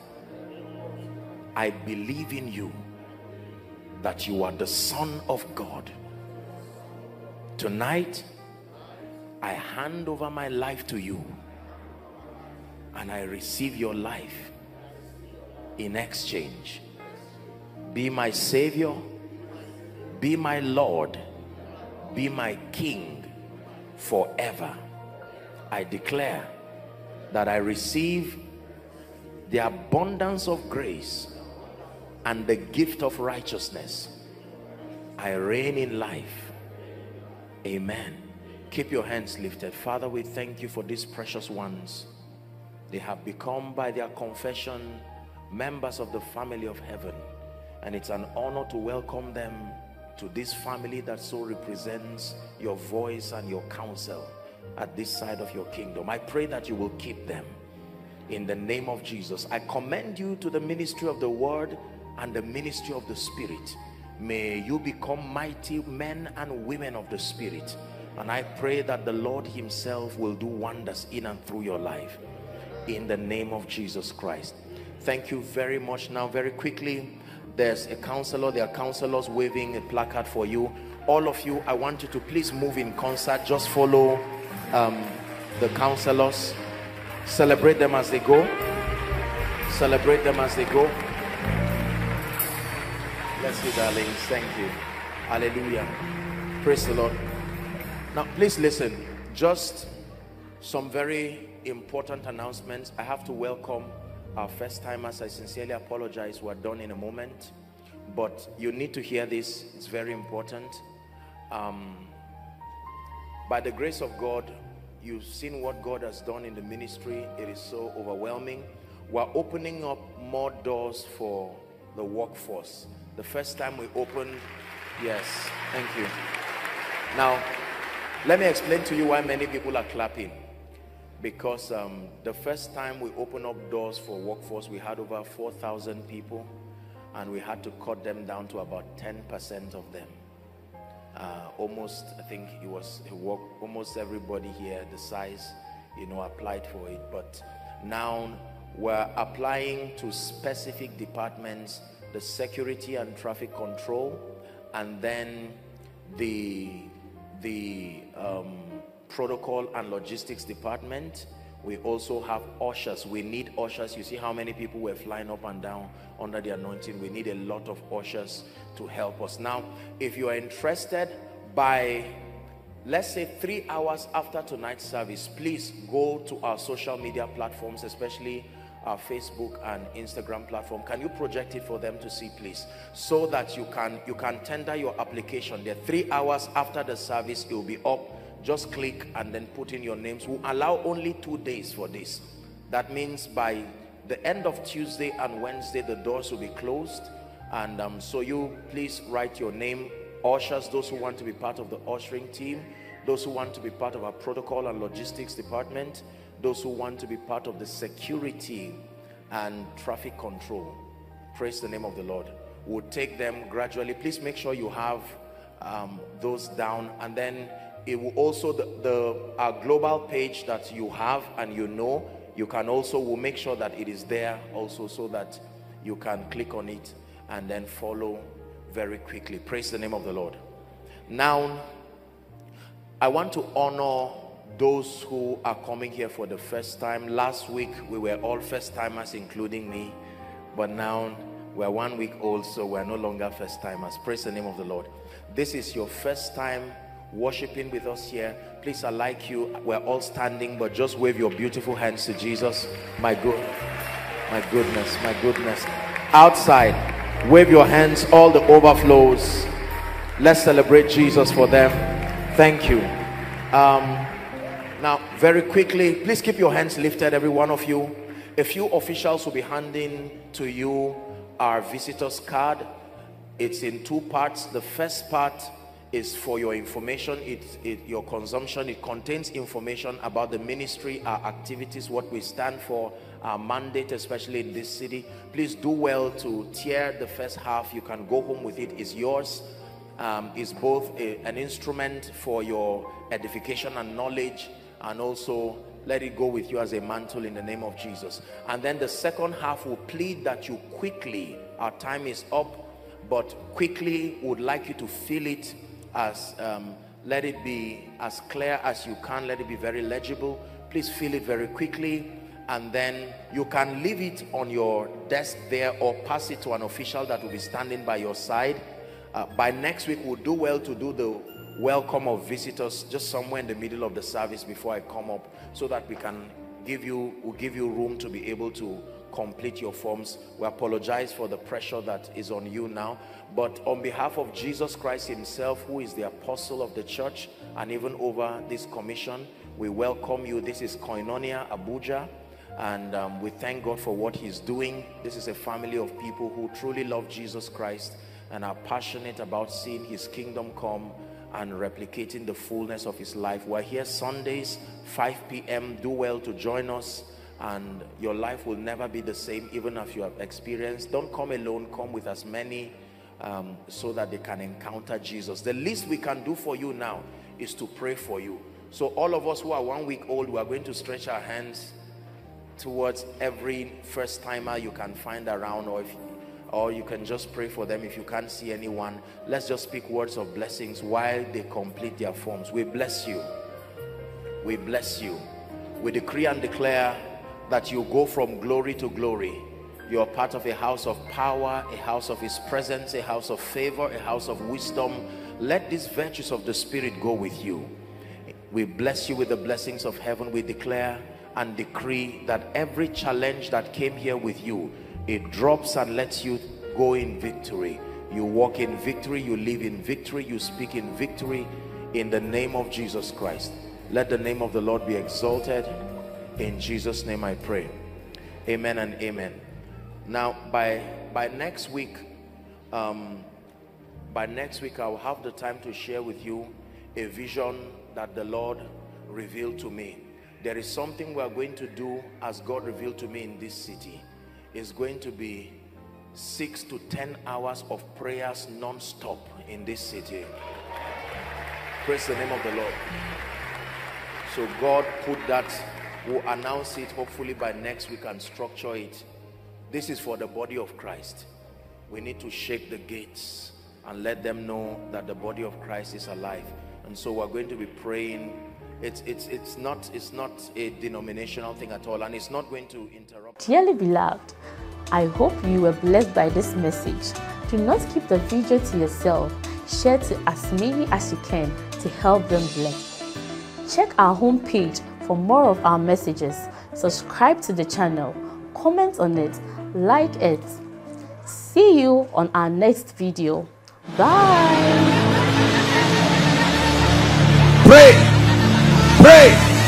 Pray for your destiny.